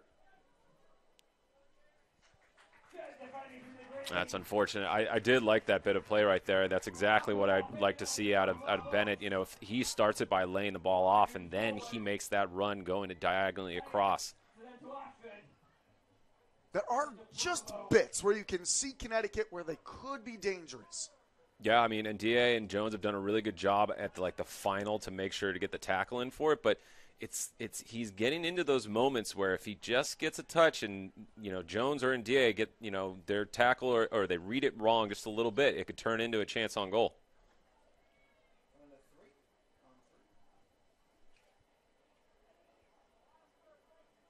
Daniel Inferna, I agree. The jerseys are fire. Watch them from San Jose, Costa Rica. That's a great spot to watch from. Ugh, wish I was there right now. I love being here in Burlington. Yeah. I would not hate being on a Costa Rican beach. We're not the Costa Rica of Vermont. What is the Costa Rica of Vermont? Then is the next question. Yeah. Tellez does well. Kamal, a great touch. Threadgold on the run. That's a heavy one. Nibs came out. It's loose. Out for a corner. Threadgold takes it quickly. It's in play for Tellez. That was an interesting decision from Threadgold to put the corner in play that quickly. Well, also, I think Connecticut are contesting that they're like, why was that allowed to be taken that quickly for it? But there's no rules against that. To go back to the jerseys and the socks, not to just focus on the socks, these jerseys are back available online and here in person. The Wildflower home kits, they've been wildly successful, wildly popular online. I got to get my hands on one. I want the rain jacket. The rain jacket is very nice. Yeah. That's Bazzini. Ooh. He's to the end line. Bazzini. Nibs palms it down. There's big Clayton Nibs. He is well put together. Those are tree trunks for legs. Yeah. He is a brick house. Down behind the play, Dwayne Marshall. Looks like he might have tweaked maybe his ankle. He's struggling a little.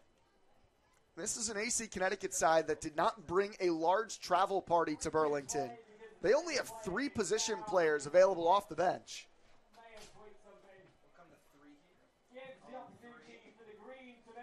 And it is going to be the athletic training staff of Vermont Green to come look for him. Nacho Lerech about to enter, and we are about to see the debut, Matt, of the final member of the Hot Take FC podcast, Alexander Levengood.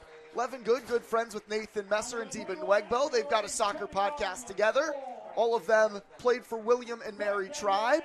Levengood this year, you see him right there on screen, led William and Mary with 6 goals and 8 assists. He was even more productive than Nwegbo and Messer were.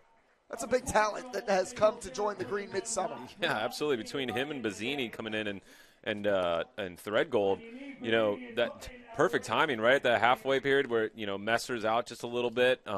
This is great, having these players come in now and make that real push in the second half of the season. And I'll give a shameless plug to their podcast. Those boys love talking soccer, love talking football.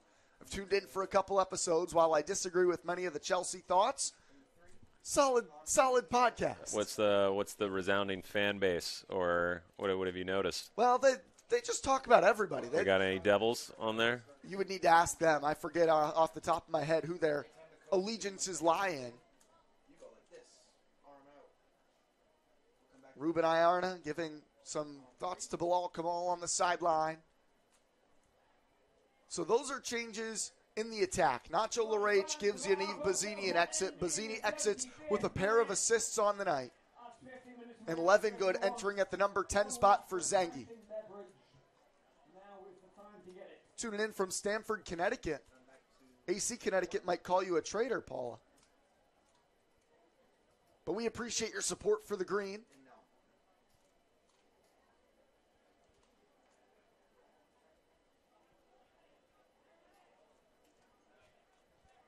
And we're about ready to get back underway. For what it's worth, Marshall has remained in the game, so hopefully just a cramp for his sake that he was able to shake off. He's had a lot to deal with. He has. I mean, I can understand that he's getting a little bit of a cramp in the calves. In the first half, it was D'Agostini and Threadgolds. Now it is Kamal and Threadgold that he's had to battle with. It's also having to make those diving tackles. Those are the ones that really stretch you out a little bit.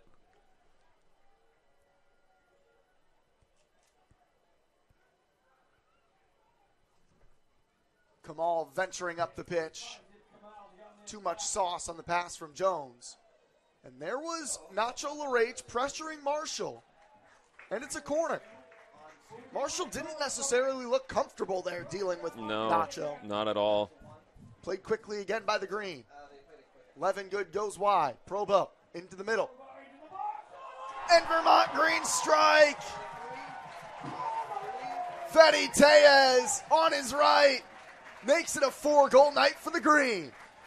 And for all that good possession that Connecticut had in little spells throughout the start of this second half, you know, there's just this quality right now in the passing from Vermont Green FC, and they're taking these chances, these errors that are coming from outside. And it looks like AC is just a little bit tired for it, but great turn, great shot. Keep it low and hidden. Low and driven, sorry. Tellez on his weaker foot as the Green Mountain boys partying. It is the second goal of the season for Tellez, his first since the season opener against Boston Bolts. He had ventured all the way to the far side for that short corner. Who was it that just subbed in for, what was it, Bennett or for AC Connecticut up top? I didn't catch it. Yeah, let me work on that. I believe that is Darius Gugi. Okay.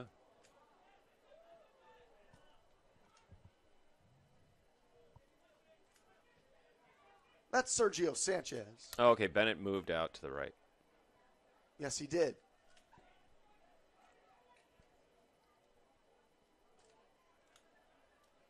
Diaz for Bennett. Marshall goes aerial, and it almost bounced right to the feet of Nacho. It's another, errant Awkward. pass from the goalkeeper. He's struggling with, this wet ball. Levin Good on the run. Tellez trying to loft one over the top.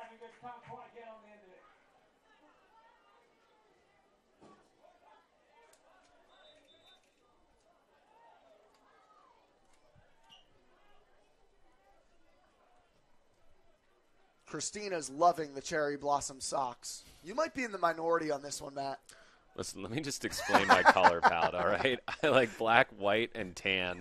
That's like what my house looks like. That's how I dress, all right? I am boring. The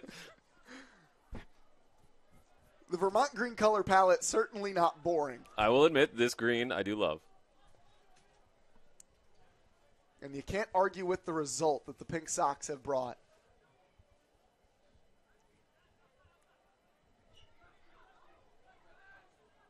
Medina. DA. Oh, they're going to give the throw to AC Connecticut. It looked like he knocked it off of Jean. He knows he wanted, so. And it goes out for a corner. That one's certainly off of Ashford. Now it's time for a good ball in for this corner for Connecticut. Let's see if they can test Nathan Schnurr. So far, he's made one really solid save at the time when Vermont Green were trailing. The goal scorer, Istanbuli, to take the corner. You can see the center backs are jogging very tiredly up, but they're telling Amaral to hold off, wait till they get in. A deep ball, well over the head of the center back, Demario Cameron. He keeps it in play. Working against Ashford, and it's a corner. Ashford disagrees.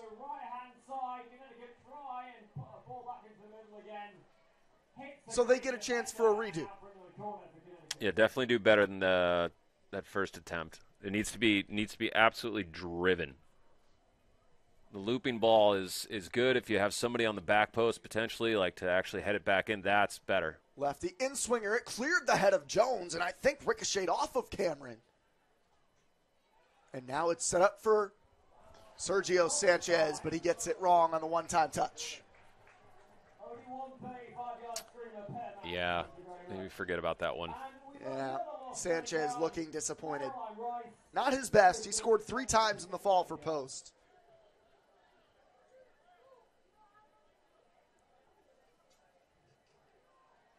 Caroline is standing quite close to where I am. Our friend Ryan watching from Chattanooga, Tennessee. I'm enjoying all these tonight. We've got people from all over the globe chatting with us. Anybody international so far? Costa Rica. Oh, that's right, Costa Rica.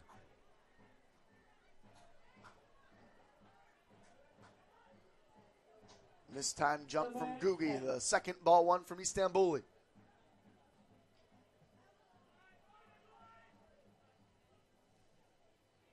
Skipping through the defense, Joshua Calderon, who's entered the game.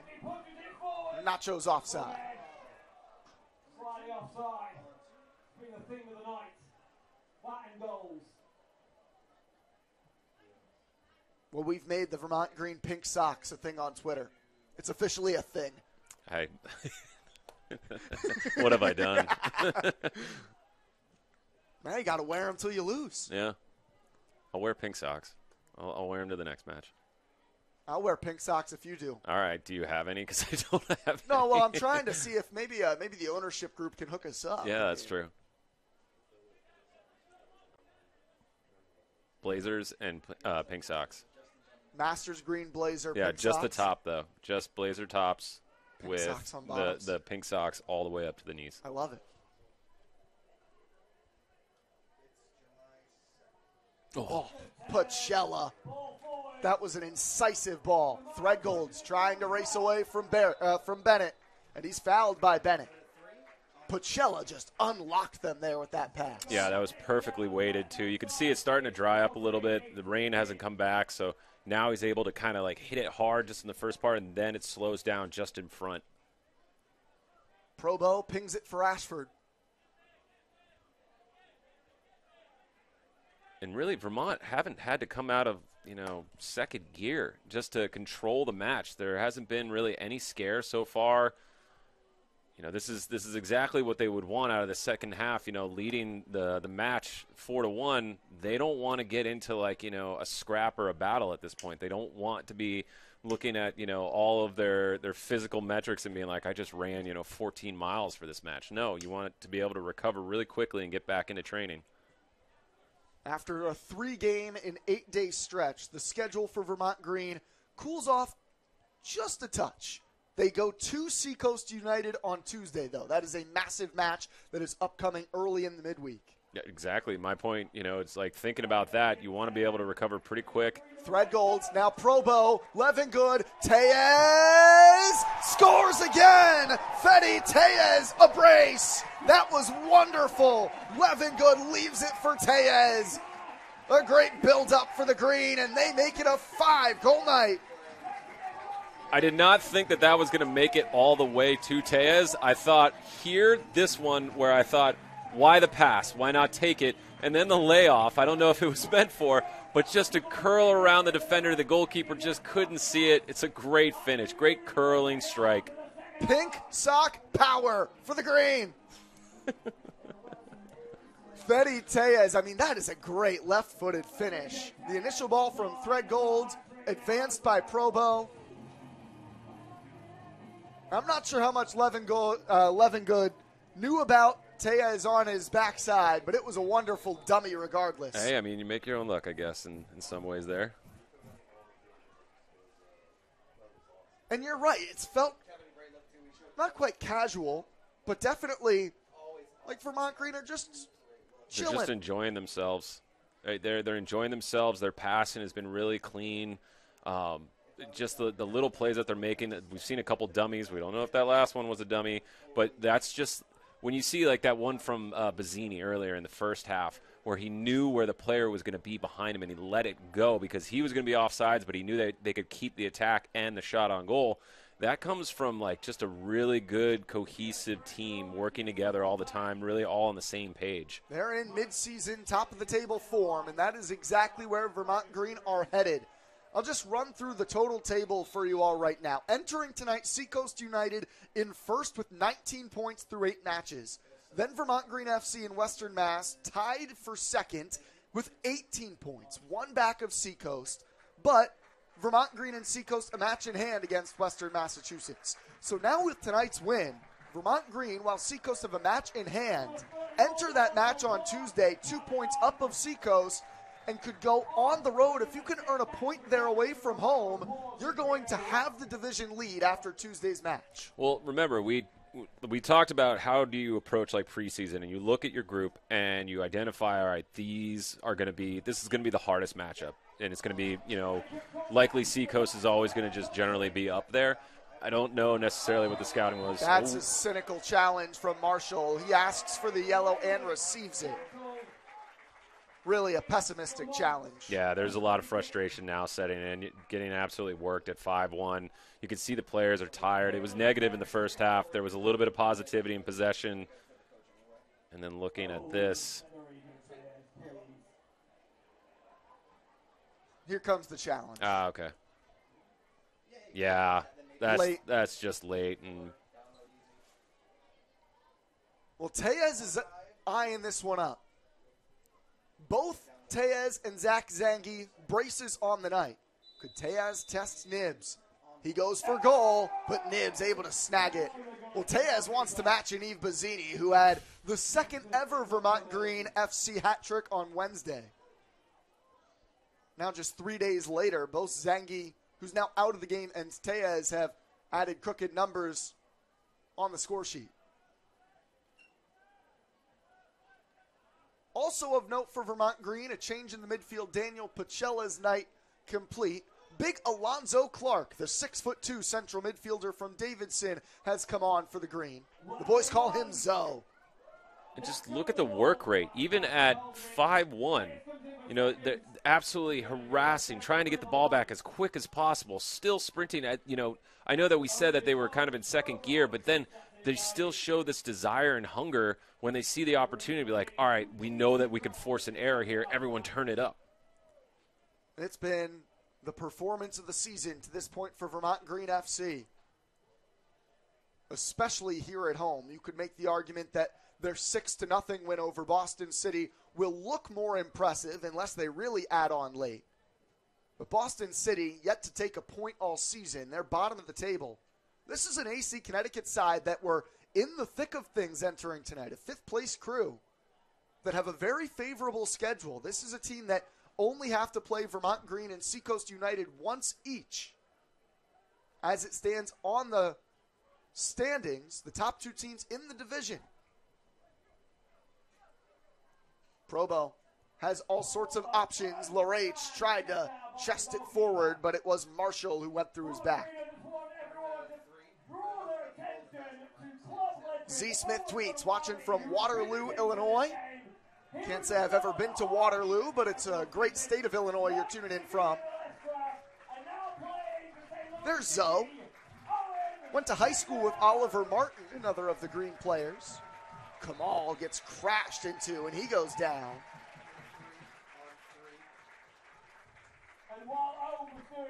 And this is another grade A free kick chance.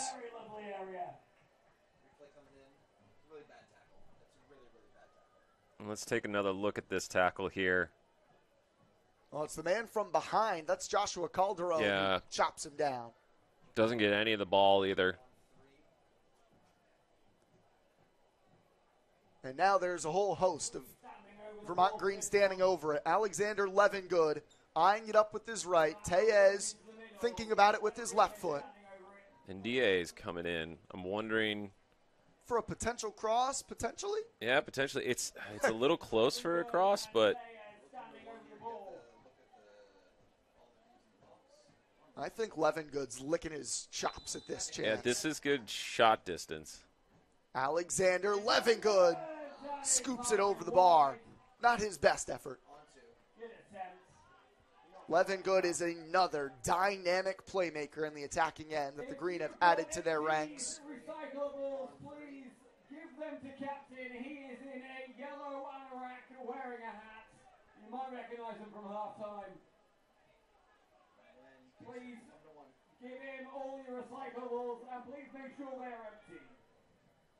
And DA goes over the top of Googie and actually gets called for the foul. Yeah, he bundled right over him. He did win it, though. That's the thing.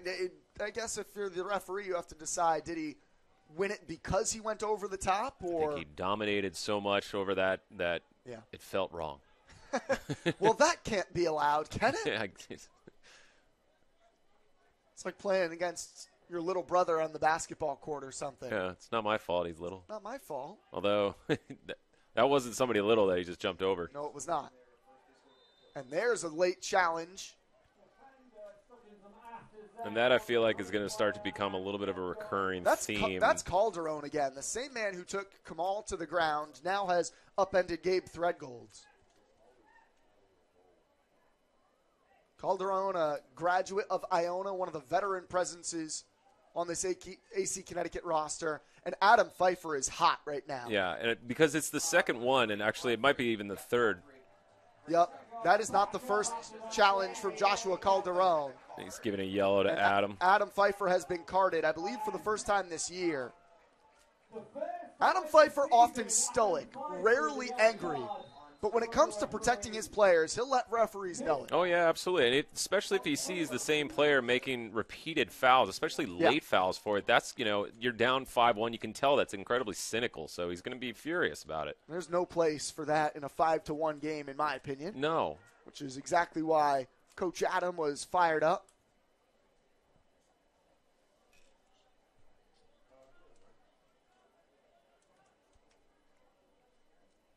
Levin Good. Working with Kamal. Did he squeeze it up the line? It took a deflection. There's some class from Levin Good. He gets it right back. Feeds Alonzo Clark. Clark looking for Lerech. This is well done. Lerech has options in the middle. He gets it on his left, crosses it, and it gets just across the 6. Kept in play by Ashford. Chances for both Tellez and Levin Good. That ball comes across and takes a deflection off a Connecticut man. Tellez continues the rush. Fede Tellez looking for a back post run over the top of Lerech and too far in front of Levin Good. There was a moment there just before Lerech took the touch further towards the end line there where I saw, I believe it was Threadgold, was wide open right at the top of the 18. And if he would have just seen that and cut it across, that would have been just a clear shot on goal. The Green continue to look dangerous. Deep into the 79th minute. They surrendered first tonight. We were nervous off the top, thinking that they couldn't drop points at home again, right? I wasn't nervous. I'll admit, I was definitely thinking, no way. Already 2 home losses on the year, a team that just need to take care of business from here on out, and you've made the playoffs for the 2nd straight year. Threadgolds was weaving his way forward, but eventually ran out of space. Kamal picks it up. Bilal Kamal, a screamer, stabbed aside with the palm. A good, strong save from Nibs. Kamal robbed again. He's got more shots saved this year than I think anyone else on this side. Yeah, he absolutely struck that ball so clean. You saw it knuckle, and you could see the keeper had to just wait just till the end, just a little bit, to see if it was going to actually start to shift. And taking a look, this is a good view from here. Levin Good does well to somehow find Kamal. On his preferred left foot, and he's just knuckling. Good save from the keeper. Directly into a Green keeper. Jones rises up at the back post in traffic. It's out off of Marshall.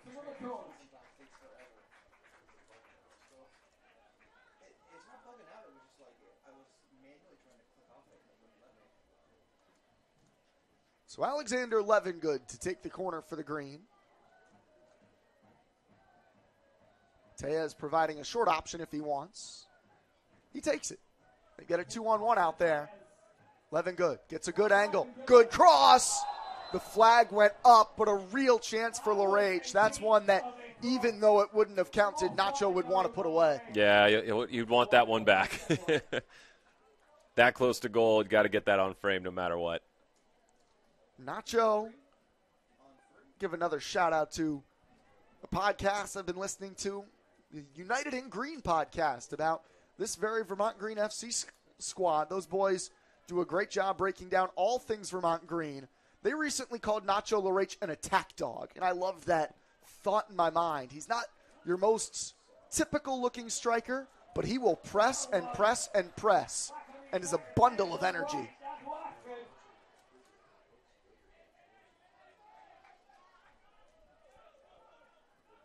A poor pass from Zoe onto the feet of Bennett. Sanchez back for Bennett. Diaz into the space of Googie. Very well worked. Darius Googie, a step on Clark. An outside of the football across, and just nobody making that run. Schnur able to land on it.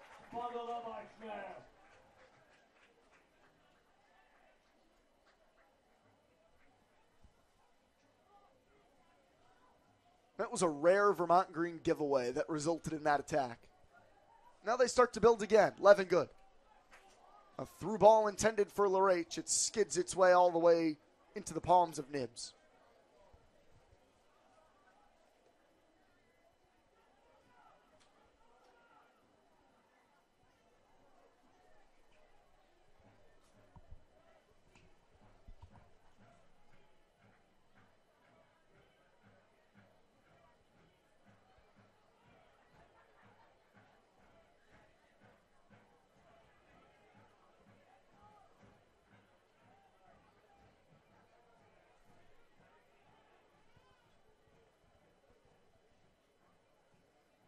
Sanchez brings it down on the ball up in the air from Calderon.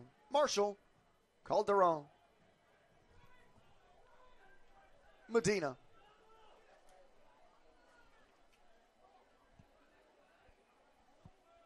AC are finding it difficult right now to just break that midfield and get forward. That's a good little flick on right there. Diaz to the feet of Sanchez. The two Spanish internationals.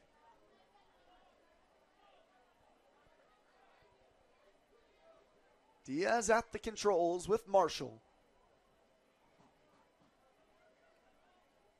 This point in the match, it's tough if you're AC Connecticut, right? Tough to just see this thing out. You're down by 4 on the road in the rain. Yeah, and you can see, they're doing a good job of keeping the ball right now and moving it, but they're really struggling to find that final piece of quality just in the attacking third. And it's good positioning, it's good shape from Vermont Green FC that they're staying within and making sure that they can't actually break through. But you have to start taking a little bit more of a chance, especially at this time, to try to get maybe a consolation goal. Foul spotted as Tellez crashed into the back of Sanchez. Also in the game, Cole Ewalt off the bench for AC Connecticut, the last of their men to enter. Ewalt plays at Bard College. Here he is on the left wing from Hawaii.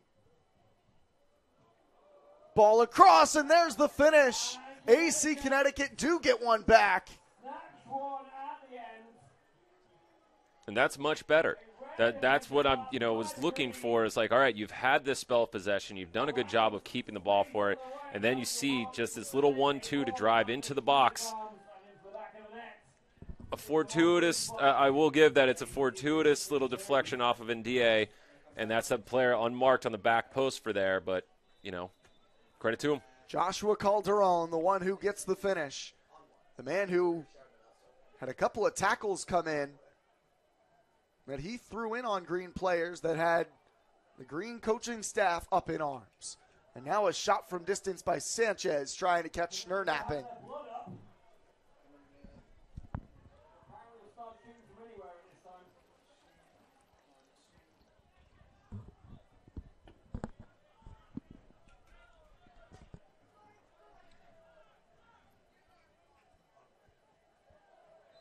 Ashford fouled from behind by Istanbuli.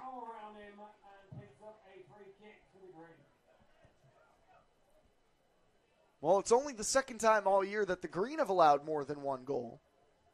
These two teams just play high-scoring matches. Last year when they met, a 6-4 win for the Green on the road. Oh, that's right. I forgot about that. For whatever reason. Threadgold's, Tellez was eyeing it up. Probo comes flying into the mix, as well as Istanbuli. Ashford, classy, back under control. Probo, he's got Lerech. Nacho on his right. A really solid challenge from Cameron in the end. Or that was Marshall. Takes it away from Lerech.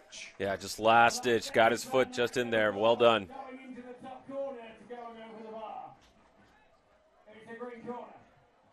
Good little flick on there from Probo. And it's a good block in the end from Marshall. Another Green corner, Tellez will take. Sharp in swinger to the back posts. It deflects all the way to Levengood. He takes it to the end line.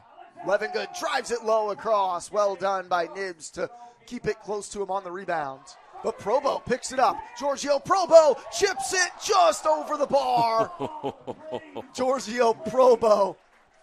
That was a naughty little try. From my angle, it actually looked like it was going to drop in, too. I didn't think that was actually going over. I love the attempt. The Italian Giorgio Probo. So inventive. Well, he saw the break coming, too, and he didn't decide to kind of try to play it safe and just, track back and just try to make it predictable. He goes and commits, wins the ball, and then sees that the goalkeeper, who had just ran out to roll it forward to start the attack, then he's like, all right, I'm going to try to chip him. Massive Nate Jones wins the header in the midfield, one that goes all the way back out for a goal kick.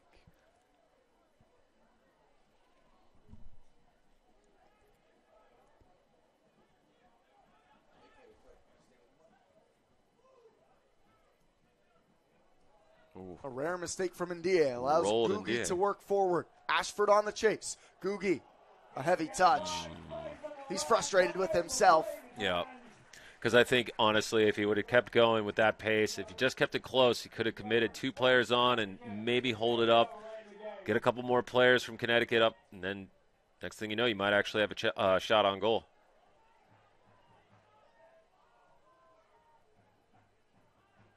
Skips on Marshall, but he brings it down with his chest. And evades Levengood.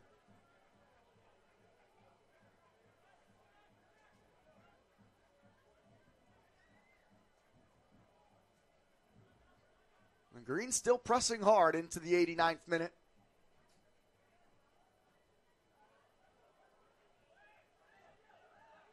Probo, loads of space to drive. Probo uses Tellez. Fede Tellez lays it off, and Lerech slides it home. Nacho Lerech makes it 6 and lets loose a vicious scream on the dime from Tellez. Great ball from Probo, right, to start the little flick on, because it almost looked like he had too many options, you know, when it's like it's too congested and there's like a couple little balls that he could have picked on, a couple little passes from it. Just this little flick right here. And it almost looked like it was going to be offsides from my angle. I looked over, saw that he kept the flag down. Fantastic. It is a team best, 6th goal of the year for Nacho Lerech. But I'm with you. I was so impressed by Probo's decision-making there. When does he make the wrong decision? It doesn't happen. Not often. And Tellez, unselfish, on a hat trick, lays it off to his teammate, who maybe took away the chance from Bilal Kamal, but Nacho pounds it home. And the Green have matched their largest scoring output of the year. Urged to get another one by a young fan in front of us. Kamal would like that. He takes it over. Still Bilal Kamal after evading Marshall. Marshall hustled back into position, and earns the throw. Nacho does not like having his spot taken in the starting lineup, and I love to see that. That's the whole point, is that they should be competing for those starting positions. And you can see him even in the 90th minute. He's just absolutely harassing. He's trying to cause an error and get that one more goal. The attack dog, the Argentinian, Nacho Lerech, continues to hunt. Googie stretches, but it's behind him. Frustrated because he had a bit of a break on.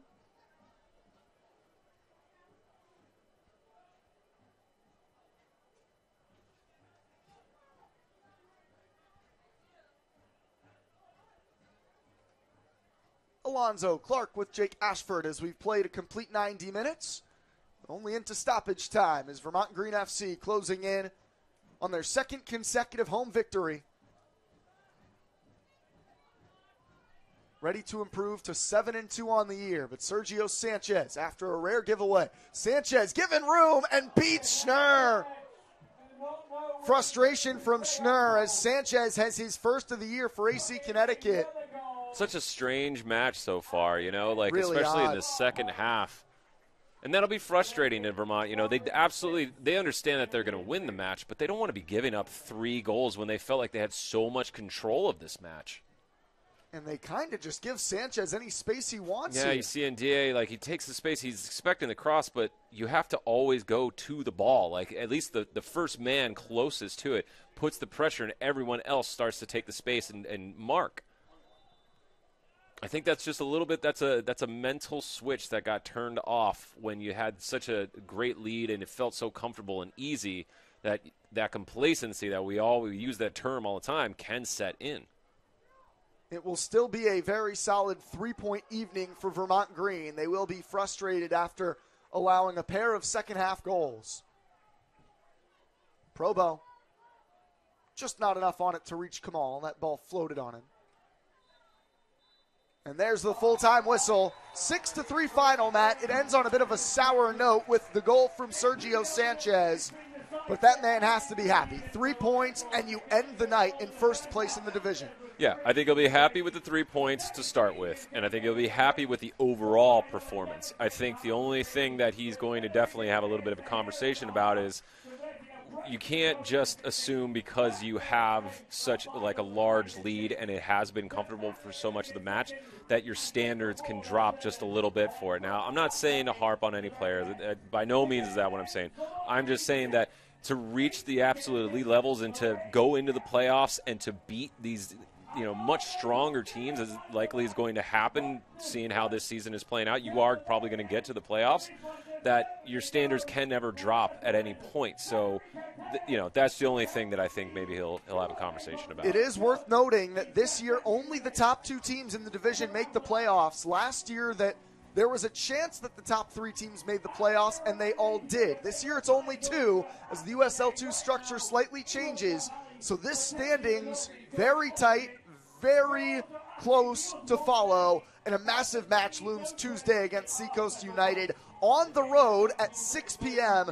Matt, we're not going to be able to be on the call for that one, but what can we expect from Vermont Green as they go on the road against the team that came into their house and beat them? I think they'll probably, approach it the same way that they've approached what I've seen, from Seacoast to Western Mass, to the Bolts to today. And that has been a large emphasis on playing the ball on the ground, as we've heard, Coach Pfeiffer say that that's his type of brand of football that he likes to play. It's a heavy possession style of play.